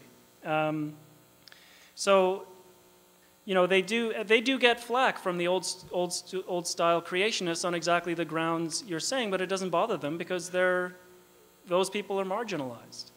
Well, and also everybody knows what they mean by an intelligent designer, right? They don't really mean the Martians. You know, they mean God, and the fundamentalists know that, and within their own circles they whisper that, and everybody's in agreement that that's what they mean. So they get some flack, but I think they get flack from the real radicals out there that nobody pays attention. Pat Robertsons of the world. Well, but I don't know that Pat Robertson gives them flack, does he? I mean, my guess is that Pat Robertson understands that this is a way to expand religion, to grow the religious base. Politically, it's very savvy. They consider it. And indeed, they get support from a lot of people who are not Pat Robertson-like the neoconservatives, who, Irvine Kristol is Jewish. Many Jewish neoconservatives support intelligent design because they see it as a way of making religion more appealing. They're co-opting science. How can you object to it? And even if they don't really believe in it, it's part of their agenda to bring religion into the culture. So it grows the base. It doesn't reduce it. Yeah, and what's interesting is that if you look at the speeches and the books that they write that are tailored to a Christian audience, you get a very different picture of the intelligent design movement. I mean, if you read, they'll write an op-ed for the New York Times, and the whole thing will be, well, this is scientific, it's not religious, it's based on science, we have all these scientific arguments. But then, you'll see the same person giving a speech at a church that, it's available on the internet, and the whole thing is, this is intelligent design is, a way of understanding how God did his work. I mean, it's a completely different, there's a completely two-faced nature to the movement depending on who they're talking to, and it's this attempt to appeal to a broader Christian base. And really what's sad here is that it's appealing. that people are intrigued by this, that the New York Times gives them space on the editorial page to even write about this stuff, because it's no different than the creationism. It's so silly on its face. I mean, one of the contradictions that I think Dr. Lockitch points out in one of his op-eds is this idea, well, if there's an intelligent designer, then if you are insisting that there's this natural intelligent designer, the sequence, then who designed the intelligent designer? If this is complex, imagine how complex the intelligent designer is. So who designed? I mean, it's ridiculous on its face. There's an article on the ARI website called Sir Isaac Newton, Where Have You Gone? I forget who wrote it, but I've read it many times, and given how absolutely pro-science the ARI is, I was hoping for a clarification on that article, because every time I've read it, it sounds very anti-theory of relativity and anti-quantum mechanics. So since, I mean, there's, limitless science to prove it, and satellite technology is based on theory of relativity, and computer chips don't work without quantum mechanics, etc. I was hoping just for a clarification on why that article sounds so like anti-scientific. You want to say something? I'll give the simple answer, and then you can give. We are not against, and maybe Dr. Lockitch, the physicist, will correct me. We are not against the mathematical formulations of quantum mechanics. We are against the philosophical interpretation of those mathematical equations. There's no question that those equations work. As you said, chip technology. What we're against is the interpretation, the philosophical interpretation of those equations, and even the physical interpretation in the sense of the physics, the way they explain it, not the actual equations. Yeah, I mean, the problem with modern science is that its basic methodology has changed from the methodology that Isaac Newton and the great scientists of the 18th and 19th century were employing. I mean, the basic method that's employed today is something called the hypothetico-deductive method. And the basic idea is that that scientific ideas are supposedly free creations of the human mind. You can just make up anything you want and then subject it to experimental test, and if it works, then it's a valid scientific theory. But the point is, this is not the way that scientific discoveries are actually made and were made historically. The ideas, as I said before, in talking about a theory, in order to propose something as a valid scientific idea, it has to be based on a wide range of facts and evidence that are already available. And you're not free to just make up, well, I want to make up a mathematical theory that involves 600 dimensions that are twisting around each other, and that's going to be my scientific theory, and then I'm going to subject it to a test. Or, and today it gets to the point where they say, well, it can't even be tested, so the standard that we're going to use to judge scientific theory is whether it's beautiful or elegant, and they're comparing physics to poetry. So, it's, the author of that op-ed, by the way, was David Harriman. And his point is that we need to return to the scientific methodology that was pioneered by the fathers of science, Galileo, Newton, etc. And we have to get away from this modern idea that science consists of just making anything up and then, as an afterthought, subjecting it to experimental test. And I essentially agree with what Dr. Brooks said about quantum mechanics and relativity. There's no question that these theories capture something right about nature. The global positioning satellite technology wouldn't work without relativity. But the point is, if you have if a scientist comes along and says, I've got this great mathematical theory, and I've proved that there's no such thing as the law of causality. I mean, on the face of it, it's simply false. How do you prove anything if nature, how do you prove any kind of scientific law if nature doesn't follow natural causal laws? Hi, my daughter goes to UWM, so that's the first thing I heard when you introduced yourself. Great. As I came to the meeting tonight, I thought it was, I'd never been to one of these before, but I'd seen you on MSNBC the other night. Actually, I thought it was pretty interesting. And but my question is, in terms of intentionality, okay, I was a philosophy major years ago, and one of the things we say was intentionality, the idea that ideas had sort of a mind of their own and they would spread intentionally, or that people, it seems like the evolutionary theory, it's sort of like Edison, where he said every wrong attempt discarded is another step forward, which is sort of a reductionistic standpoint, how we got where we are.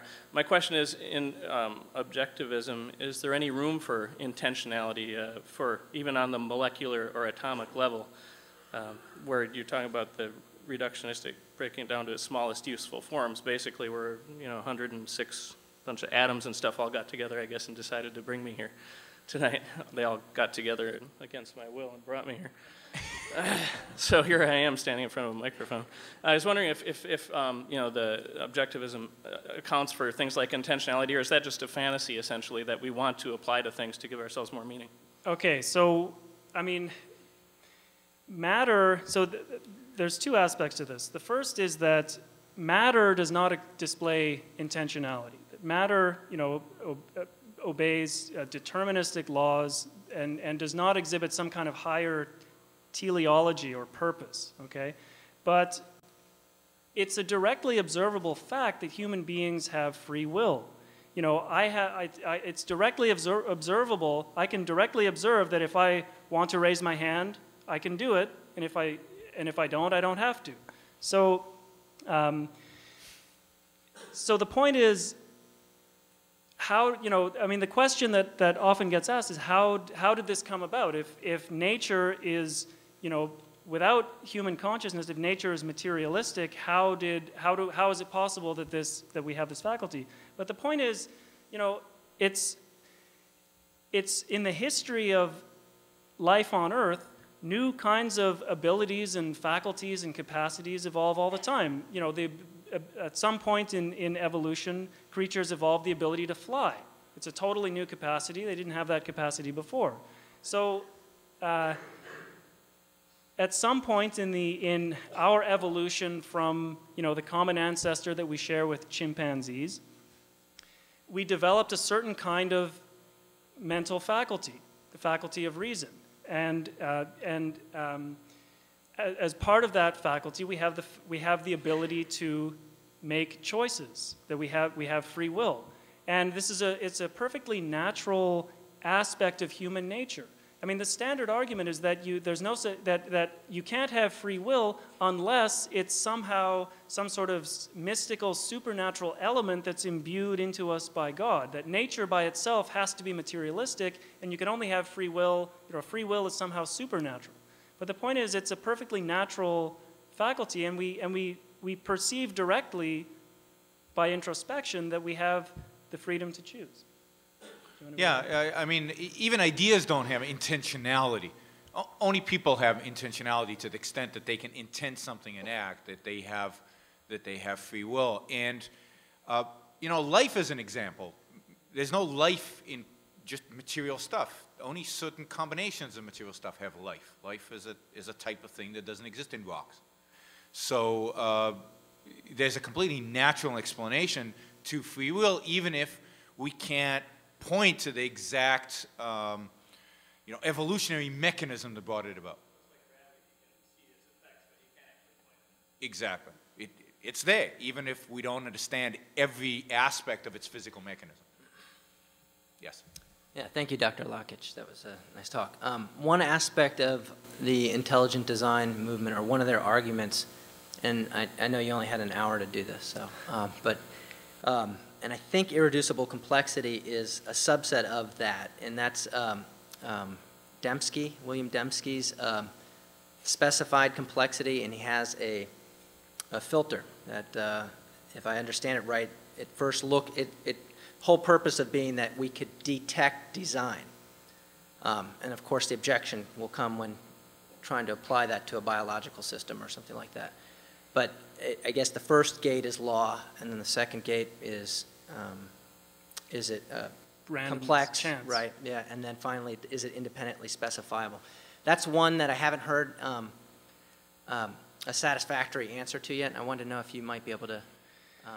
Well, it's difficult that to give a satisfactory answer because Dembski keeps changing the theory every book he writes, and it's presented in this ponderous mathematical jargon where the definition of what he calls specified complexity never stays the same from book to book. I mean, the point is that it is what I said in the talk is that in essence all of their scientific claims come down to this idea of the argument from ignorance, and this applies to the work of William Dembski as well. It's an attempt. So you say he has this explanatory filter where the idea is you're going to. I mean, basically his idea is that he wants to work out some sort of mathematical procedure that you can apply to some kind of physical system, and he wants to apply it to living organisms, where you can calculate the probability that such an entity came about by natural laws or by random chance, and if his mathematical calculation reveals that the probability was too low, then the default alternative is design. So it's essentially the same. Just I thought the next one was independently specifiable. That was the part the one other part. I've only read one of his things, so I don't know.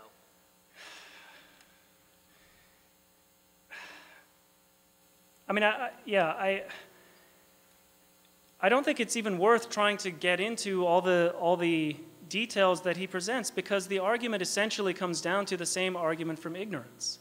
It's, I have this mathematical calculation that will somehow prove that, natural causes could not have done it, so it must be a supernatural cause. But, I mean, there's no, as I indicated in the talk, there is no argument based on facts and observations in the natural world that's going to get you to the supernatural. Look, the answer to, if somebody presents you with a whole string of things, Dembski says for this to happen, it must have been 1 in a gazillion probability, and that's impossible. And, okay, so, I mean, that's the only response possible. So, 1 in a gazillion happened, or maybe we're missing something, or maybe we need to look at this a little differently. But the answer is never, ever, ever, therefore I'm going to make up some gremlin somewhere that made this. That's just nonsense. So when you come up in a situation where you don't understand something, the solution is not to go outside of reality to look for an explanation. The solution is, let's look more closely at reality. Let's look more closely at the facts that we have before us. And let's figure out the problem. So you can always come up with some statistical methodology, some methodology that shows that based on the facts as we know them today, this would be impossible. So we don't know all the facts. Right. So we need to do more science. I think that's the important point. I mean, to do his calculation, he has to assume a particular kind of natural law that gave rise to the organism. And again, what he's trying to do is, as a result of this calculation, to say no natural process could have done it. But how do you rule out natural processes that we might not even have discovered yet? I mean, imagine applying that theory to the early days of physics. I mean, you go nowhere. And indeed, Middle Ages, they went nowhere, because you can always attribute everything to God. And that's the simplest thing, and then it's easy. You don't have to do any more science because it's God.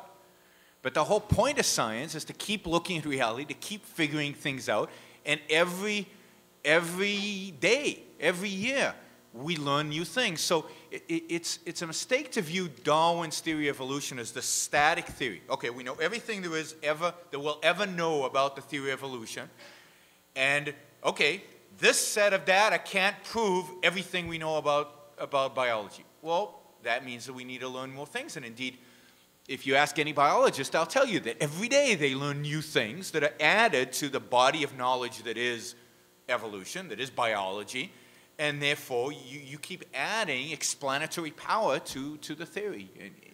So it's just, it's a waste of time to delve into this, to mathematics. You have to understand the methodology that underlies it, the fundamental philosophical flaw that they're making, and then you can discard all of it. You don't have to disprove every nonsense that they come up with. Yes. Hi, thank you for your talk. I just want to, I guess, assert sort of what you were asserting. Given naturalism, which I think is what you're Defending. supporting or committing to, naturalism and science, if we can call it science, considering sort of the causal closure of the physical. I'm just trying to figure out how we can account for things like consciousness. I know the gentleman brought that up, but consciousness, free will, even you touched upon morality. I don't see those, these naturally found in naturalism. And also, if we could give a scientific explanation for that, I don't know if there is one that, I don't know if you can offer one, but I don't see those things natural in naturalism at all. So yeah, I think each of those have been addressed to some level in previous questions. The point is, part of the problem is that there's traditionally been a false alternative in the history of philosophy. And naturalism has been associated with some kind of pure reductionist materialism, which rules out the possibility of consciousness, free will. I mean, this is captured by Immanuel Kant's famous phrase, God, freedom, and immortality. The only way you can have free will is if it's associated with religion, the supernatural, life after death, all this sort of thing. So the point is that Ayn Rand's philosophy is the first philosophy that brings consciousness and free will and the basis for morality into a natural metaphysical worldview. And I've tried to indicate in previous questions how it does all these things. I mean, that the nature of our consciousness is something that emerged as part of the evolutionary process. It's a perfectly natural thing. I don't claim that anybody yet knows, the scientific biological basis for human consciousness. It's a scientific problem that we don't yet have the answer to. But the idea that our minds are somehow not natural, what do we see? You look out and you see that some animals have a certain kind of consciousness. Human beings have a particular kind of consciousness. It's a perfectly natural phenomenon. Yeah, I think it's important what you mean by natural. Natural is what exists out there. What is part of existence? And consciousness is part of existence. We look out, I think you're all conscious. Animals are conscious. We know that certain animals are conscious. At a certain point, living entities are not conscious. Some living entities have consciousness, some do not. It's part of existence. It's part of what's out there. Do we have the scientific explanation from how it evolved and what comprises exactly? No. But so what? Naturalism is about what is evident, what we see, what we can prove, what we can show. And we can prove free will. All you have to do is introspect in order to do that. We can prove consciousness. These are things out there in reality. They are material things, tables. There is consciousness. Those are two things that exist in reality. And indeed, consciousness is part of a material being, i.e. human beings, animals. There is no consciousness separate from physical beings, from human beings. So you've got to get away from this narrow view of naturalism equals strict materialism. It's just not true. Naturalism is the study the study of what exists, and that includes consciousness. Could you just offer a brief definition of consciousness? Well, it's awareness. It's that because you mentioned introspection, and yes. if we assume introspection, you are aware of things. You are aware of this glass. Yeah. So in order that is what consciousness is. It's the awareness of what it is around us. In objectivism, consciousness is an axiom. It's an irreducible primary. So it's you look out at the world and you see there is something I am aware of, and contained in that act are the fact that existence exists. You look out at the world and it's there, and the fact that you are consciousness. It's an irreducible primary. It's a primary act of awareness. So it's not something that you define. It has an ostensive definition. It's self-evident that you are aware when you perceive reality. I just terms that you mentioned, like introspection, that would imply self-awareness. Yeah. But again, how do you locate that or find that in naturalism? Because I mean, if you think about the complexity, find it by the fact that you know that you have it. That is, it's part of naturalism. That consciousness is there. That self-awareness is there. What is there to find? You look out at the natural world, and you are looking out at the natural world. It's contained in the very act of looking is the fact that you are aware. But if you hold the view that the evolution view of the complexity of organisms, I don't see how. This is just something I'm trying to figure out with the mind-body problem. No matter how complex the neurons are, you have a set of neurons. You make it complex and make higher levels of complexity. I don't see how that spits out consciousness. I just have a hard time because you don't see that. it, just because you don't see it, and maybe I don't see it in the sense of I don't understand the science of it. It's obviously there, though. And the fact that it's there means that it's part of nature. It's part of existence, and therefore is part of naturalism. Now, are people studying the nature of those neurons and yes, they're studying them. But it's not something, we're aware of consciousness. The fact that we're conscious does not depend on scientifically understanding that we're conscious. We are conscious. And you don't need God in order to explain the fact that we're conscious. All you need is to know that you're conscious. Okay, thank you. I was actually wondering, from the idea, first of all, to kind of answer his question as well. The idea of science and to me it feels like existence exists pretty much is what science follows. That concept in itself seems to me like it's the way that we research, the way that we try and question things in this world. What it is what it is, and I think that's more than evident. So just to answer you on that question, feels to me like that's what it is. Why don't you get to your question? Yeah.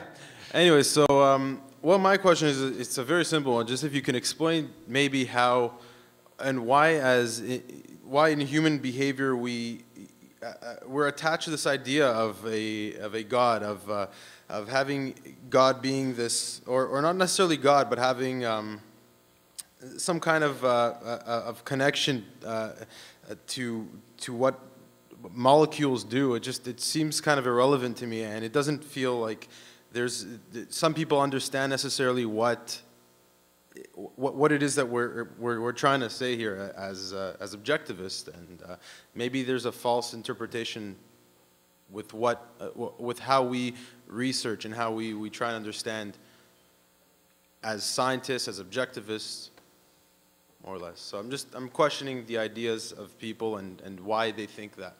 Why they think? Yeah, why why believe in God? Why do they cling to the idea of God? Well, yeah. I mean, I think Dr. Brooke essentially answered the question with the example of ancient Egypt. God is used to sort of fill in the gaps of ignorance. So, but our view is that if you don't know something, the rational recourse is to say we don't know, and it's something we should discover, not make up fantasies to try to fill in your ignorance.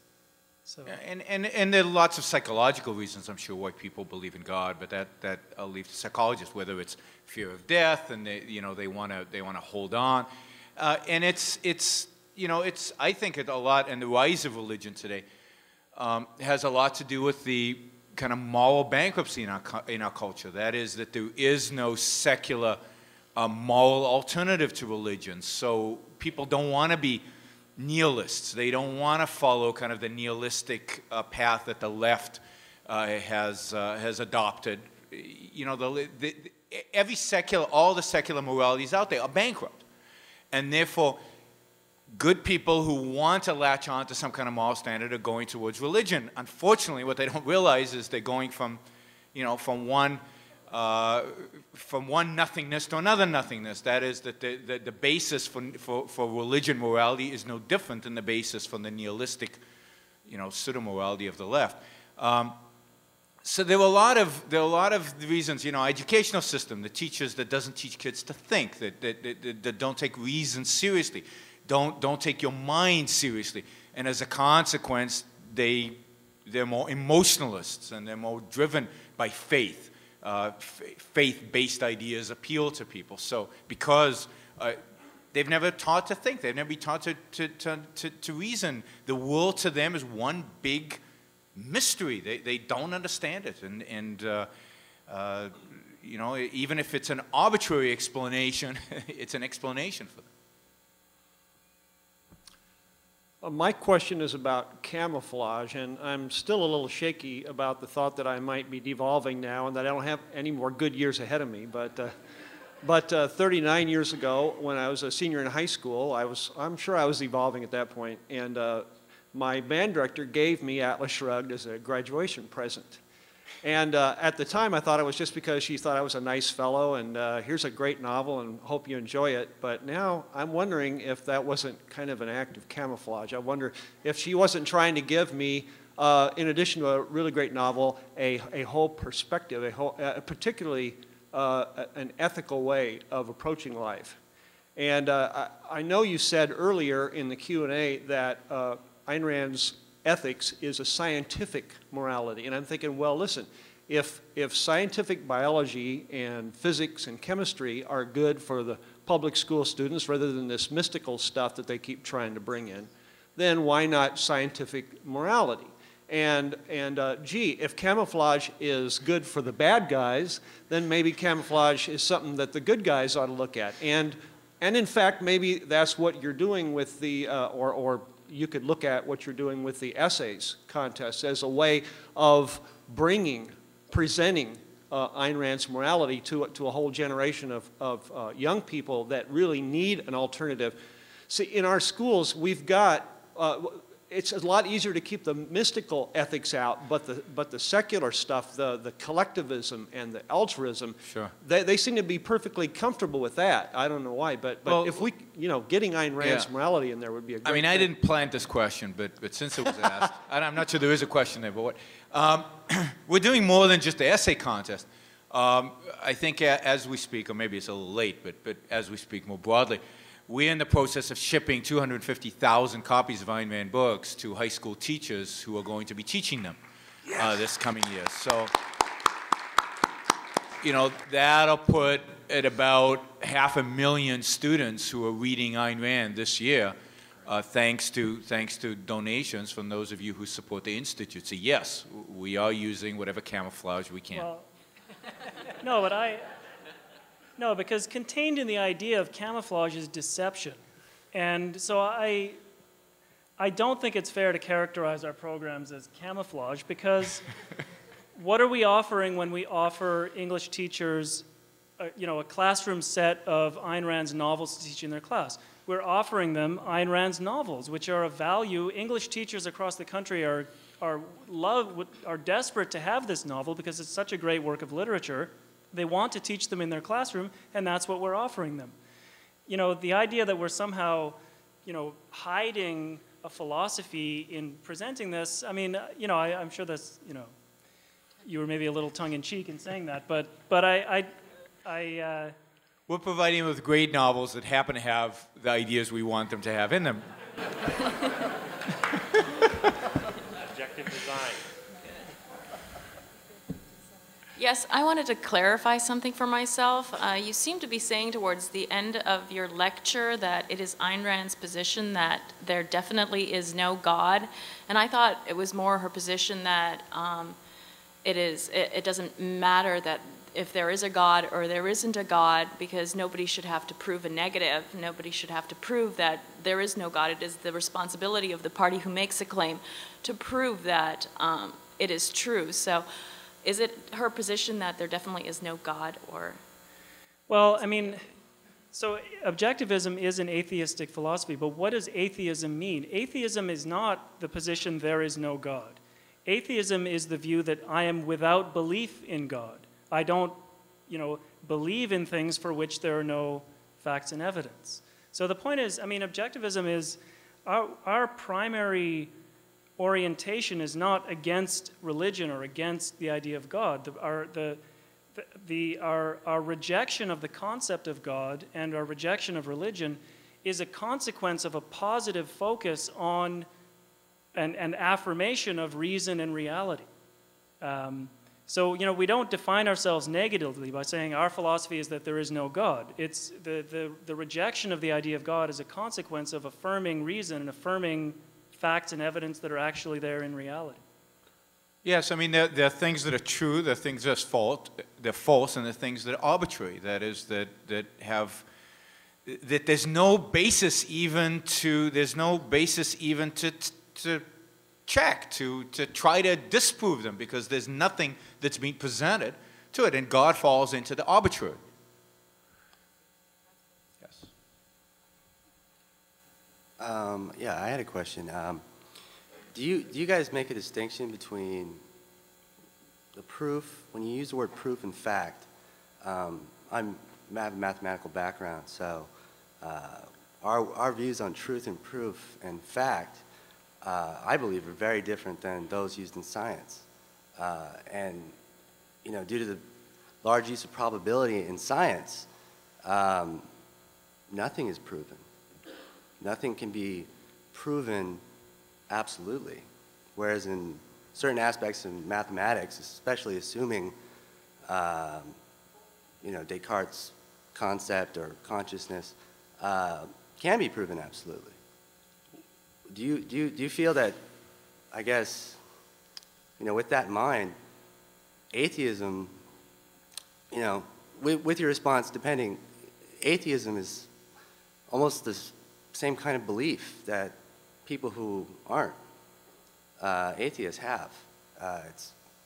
It's the belief in, something not being there where you really don't have proof of either. And it almost seems like atheism isn't possible because you don't know. Therefore, you would have to be agnostic. Well, I mean, I disagree with the claim that science doesn't prove things absolutely. The point is that all knowledge exists within a context, and whenever you prove a scientific claim, you prove it within a particular context of knowledge. The idea that we never have some sort of absolute proof essentially rests on a Platonist view of knowledge, that the real truths are out there in reality in some other dimension, and anything that we came up with is just an approximation to some absolute truth that's out there in another dimension, and we can never actually get there because our consciousness is limited, and so we never actually prove anything. But the point is, there is no other Platonic dimension. And when you talk about something being proven, you prove a scientific theory by establishing its relationship to the facts and evidence. And it's not. And so you might respond by saying, well, what if somebody comes along later and finds that there are other factors that people didn't know about, and it expands the range of validity of the theory. So, well, like the world's not flat. Well, I mean, people knew in ancient Greece that the world is not flat. So, some did. Yeah, I mean, it's really just like a point of view. I mean, no, because the world is not flat, right? Right. No. I mean, now, and has that been proven? Yeah, I believe now it has been scientific. Well, but is that proof in the sciences? It's in the sciences, certainly. Okay, so some stuff has been proved in the sciences. Right. So, you don't. I think the point is, I think you referred to the problem by citing Descartes. I think that if you view science and mathematics are somehow detached from realities as deductive processes that we go through in our consciousness, because that's all that exists, because that's where you start, then you can't get anywhere. Science and proof in science is about showing causal relationships within reality and showing that it works in reality and showing that we can explain phenomena in reality. And I think that, of course, things are being proven in reality. They're not proven in a deductive sense, but they are proven in inductive sense. Induction is the way we prove things in reality. So, but that is a legitimate form of proof.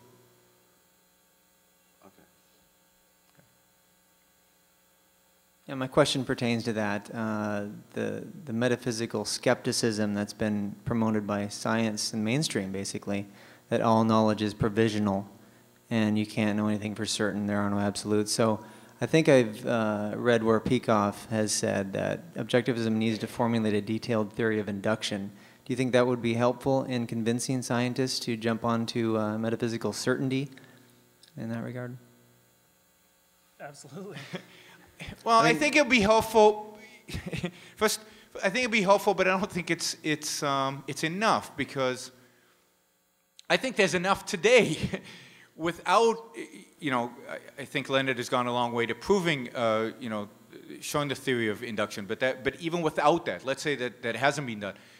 Even without that, scientists should understand proof, and they engage, Galileo and Newton certainly engaged in induction, so I don't think you need to prove that in order to show the efficacy of science and to show its metaphysical status.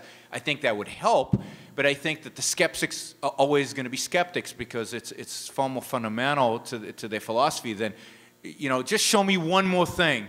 And then I'll believe it. There's enough evidence in reality to show what science is and what science isn't that I think scientists should be able to see that even without a fully developed theory of induction. Would that be true? Yeah, I mean, I think what scientists need is to embrace objectivism in the first place. And then they can defend science properly, and they can defend this assault on science by religious supernaturalism. Well, what you need is a theory of knowledge, and I think Ayn Rand has that. What you need is reason and the contextual nature of knowledge, and I think Ayn Rand already has that, and that's enough for scientists. And I think a rational moral code is something that they're reluctant to accept. It kind of fits in with that. Well, they haven't discovered one. They don't know of one. Mm-hmm. So we need to let them know there is one, yeah. My question is not really... This is going to be the last question, because... I made it. You made it. My question is not really a question, it's just a series of thoughts that have been popping to my head that haven't really made complete sense, if you would care enough to comment. Well, the first thing actually is that in evolution, since we're having mutations that are improving us as specimens, there are also mutations that are negative, the simplest one being like, bad eyesight, or a more extreme example, children that are born with Down syndrome. So I'm thinking, if we're supporting evolution, would we be discouraging the maintenance of negative characteristics? And so therefore, if that popped into my head, I'm thinking, would that actually be supporting genocide? Which seems to me a really negative thing, but also kind of overlays with sociological obligations and also ethics. Well, let me stop you there. We're supporting evolution by saying that it's a fact of reality. It's science. We're not supporting, the evolutionary process. Yeah, we're not supporting the evolutionary. We don't have science saying evolutionary process is great. Let's go out and impact it. Right? Let's go evolve. Evolve. We're evolving. Whether it's a fact of biology. Evolution is happening. Science identifies it, and science is explaining it. I think you do raise an interesting question in the sense that, and this is me speculating, and maybe we'll cut this out of the tape. Of once we evolve consciousness and free will, and therefore can develop medicine and can develop, to what extent does evolution in its classical sense work on human beings? Because you're right in the sense that we don't kill off, we shouldn't kill off, those who are born with bad characteristics, evolutionary, bad eyesight or something like that, because now that we've evolved free will, now that we have reason, it's not that important. What's important is our ability to think, and we have that.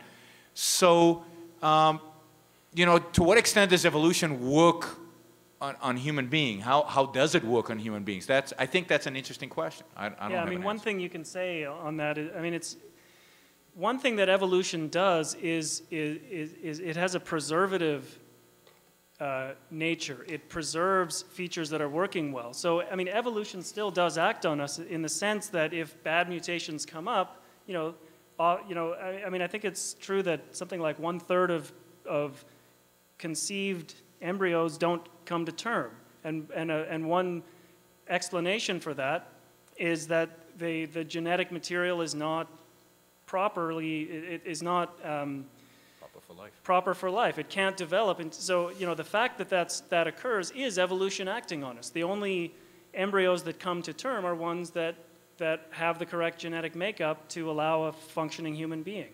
Yeah, but you do have, for example, you have babies are born with defects that would have prevented without science they would have died, but now we have science and therefore they can continue living. So in that sense, we're preserving that gene that in nature without human beings, without reason, would disappear, maybe. But so what? I mean, the beauty of human beings is our capacity for reason and the fact that we can do that, and that's wonderful. That's I understand. I guess for my concern. But don't take anything that we say, anything that's been said, anything that Ayn Rand said as ever being supportive of this kind of eugenics or this kind of social engineering or what, of where you take the weak and you get rid of them because for evolution we're just going to support. Okay, no, it's just that I guess my hesitance comes from where with the advancement of science, the preserving of humans regardless of our fallacies that were born with birth defects, that's kind of like a counteraction of evolution. Well, but we're even improving of evolution in a sense that once we get into genetic engineering, we'll be able to go in there and actually set, help eliminate diseases and eliminate some weaknesses and actually improve ourselves, improve our eyesight, improve our strength, improve things like that. So in that sense, that's wonderful. But yes, we've taken it out of that, evolution without human consciousness. Yes, someday we will be the product of intelligent design because we will be the intelligent designers. That's good. Thank you all.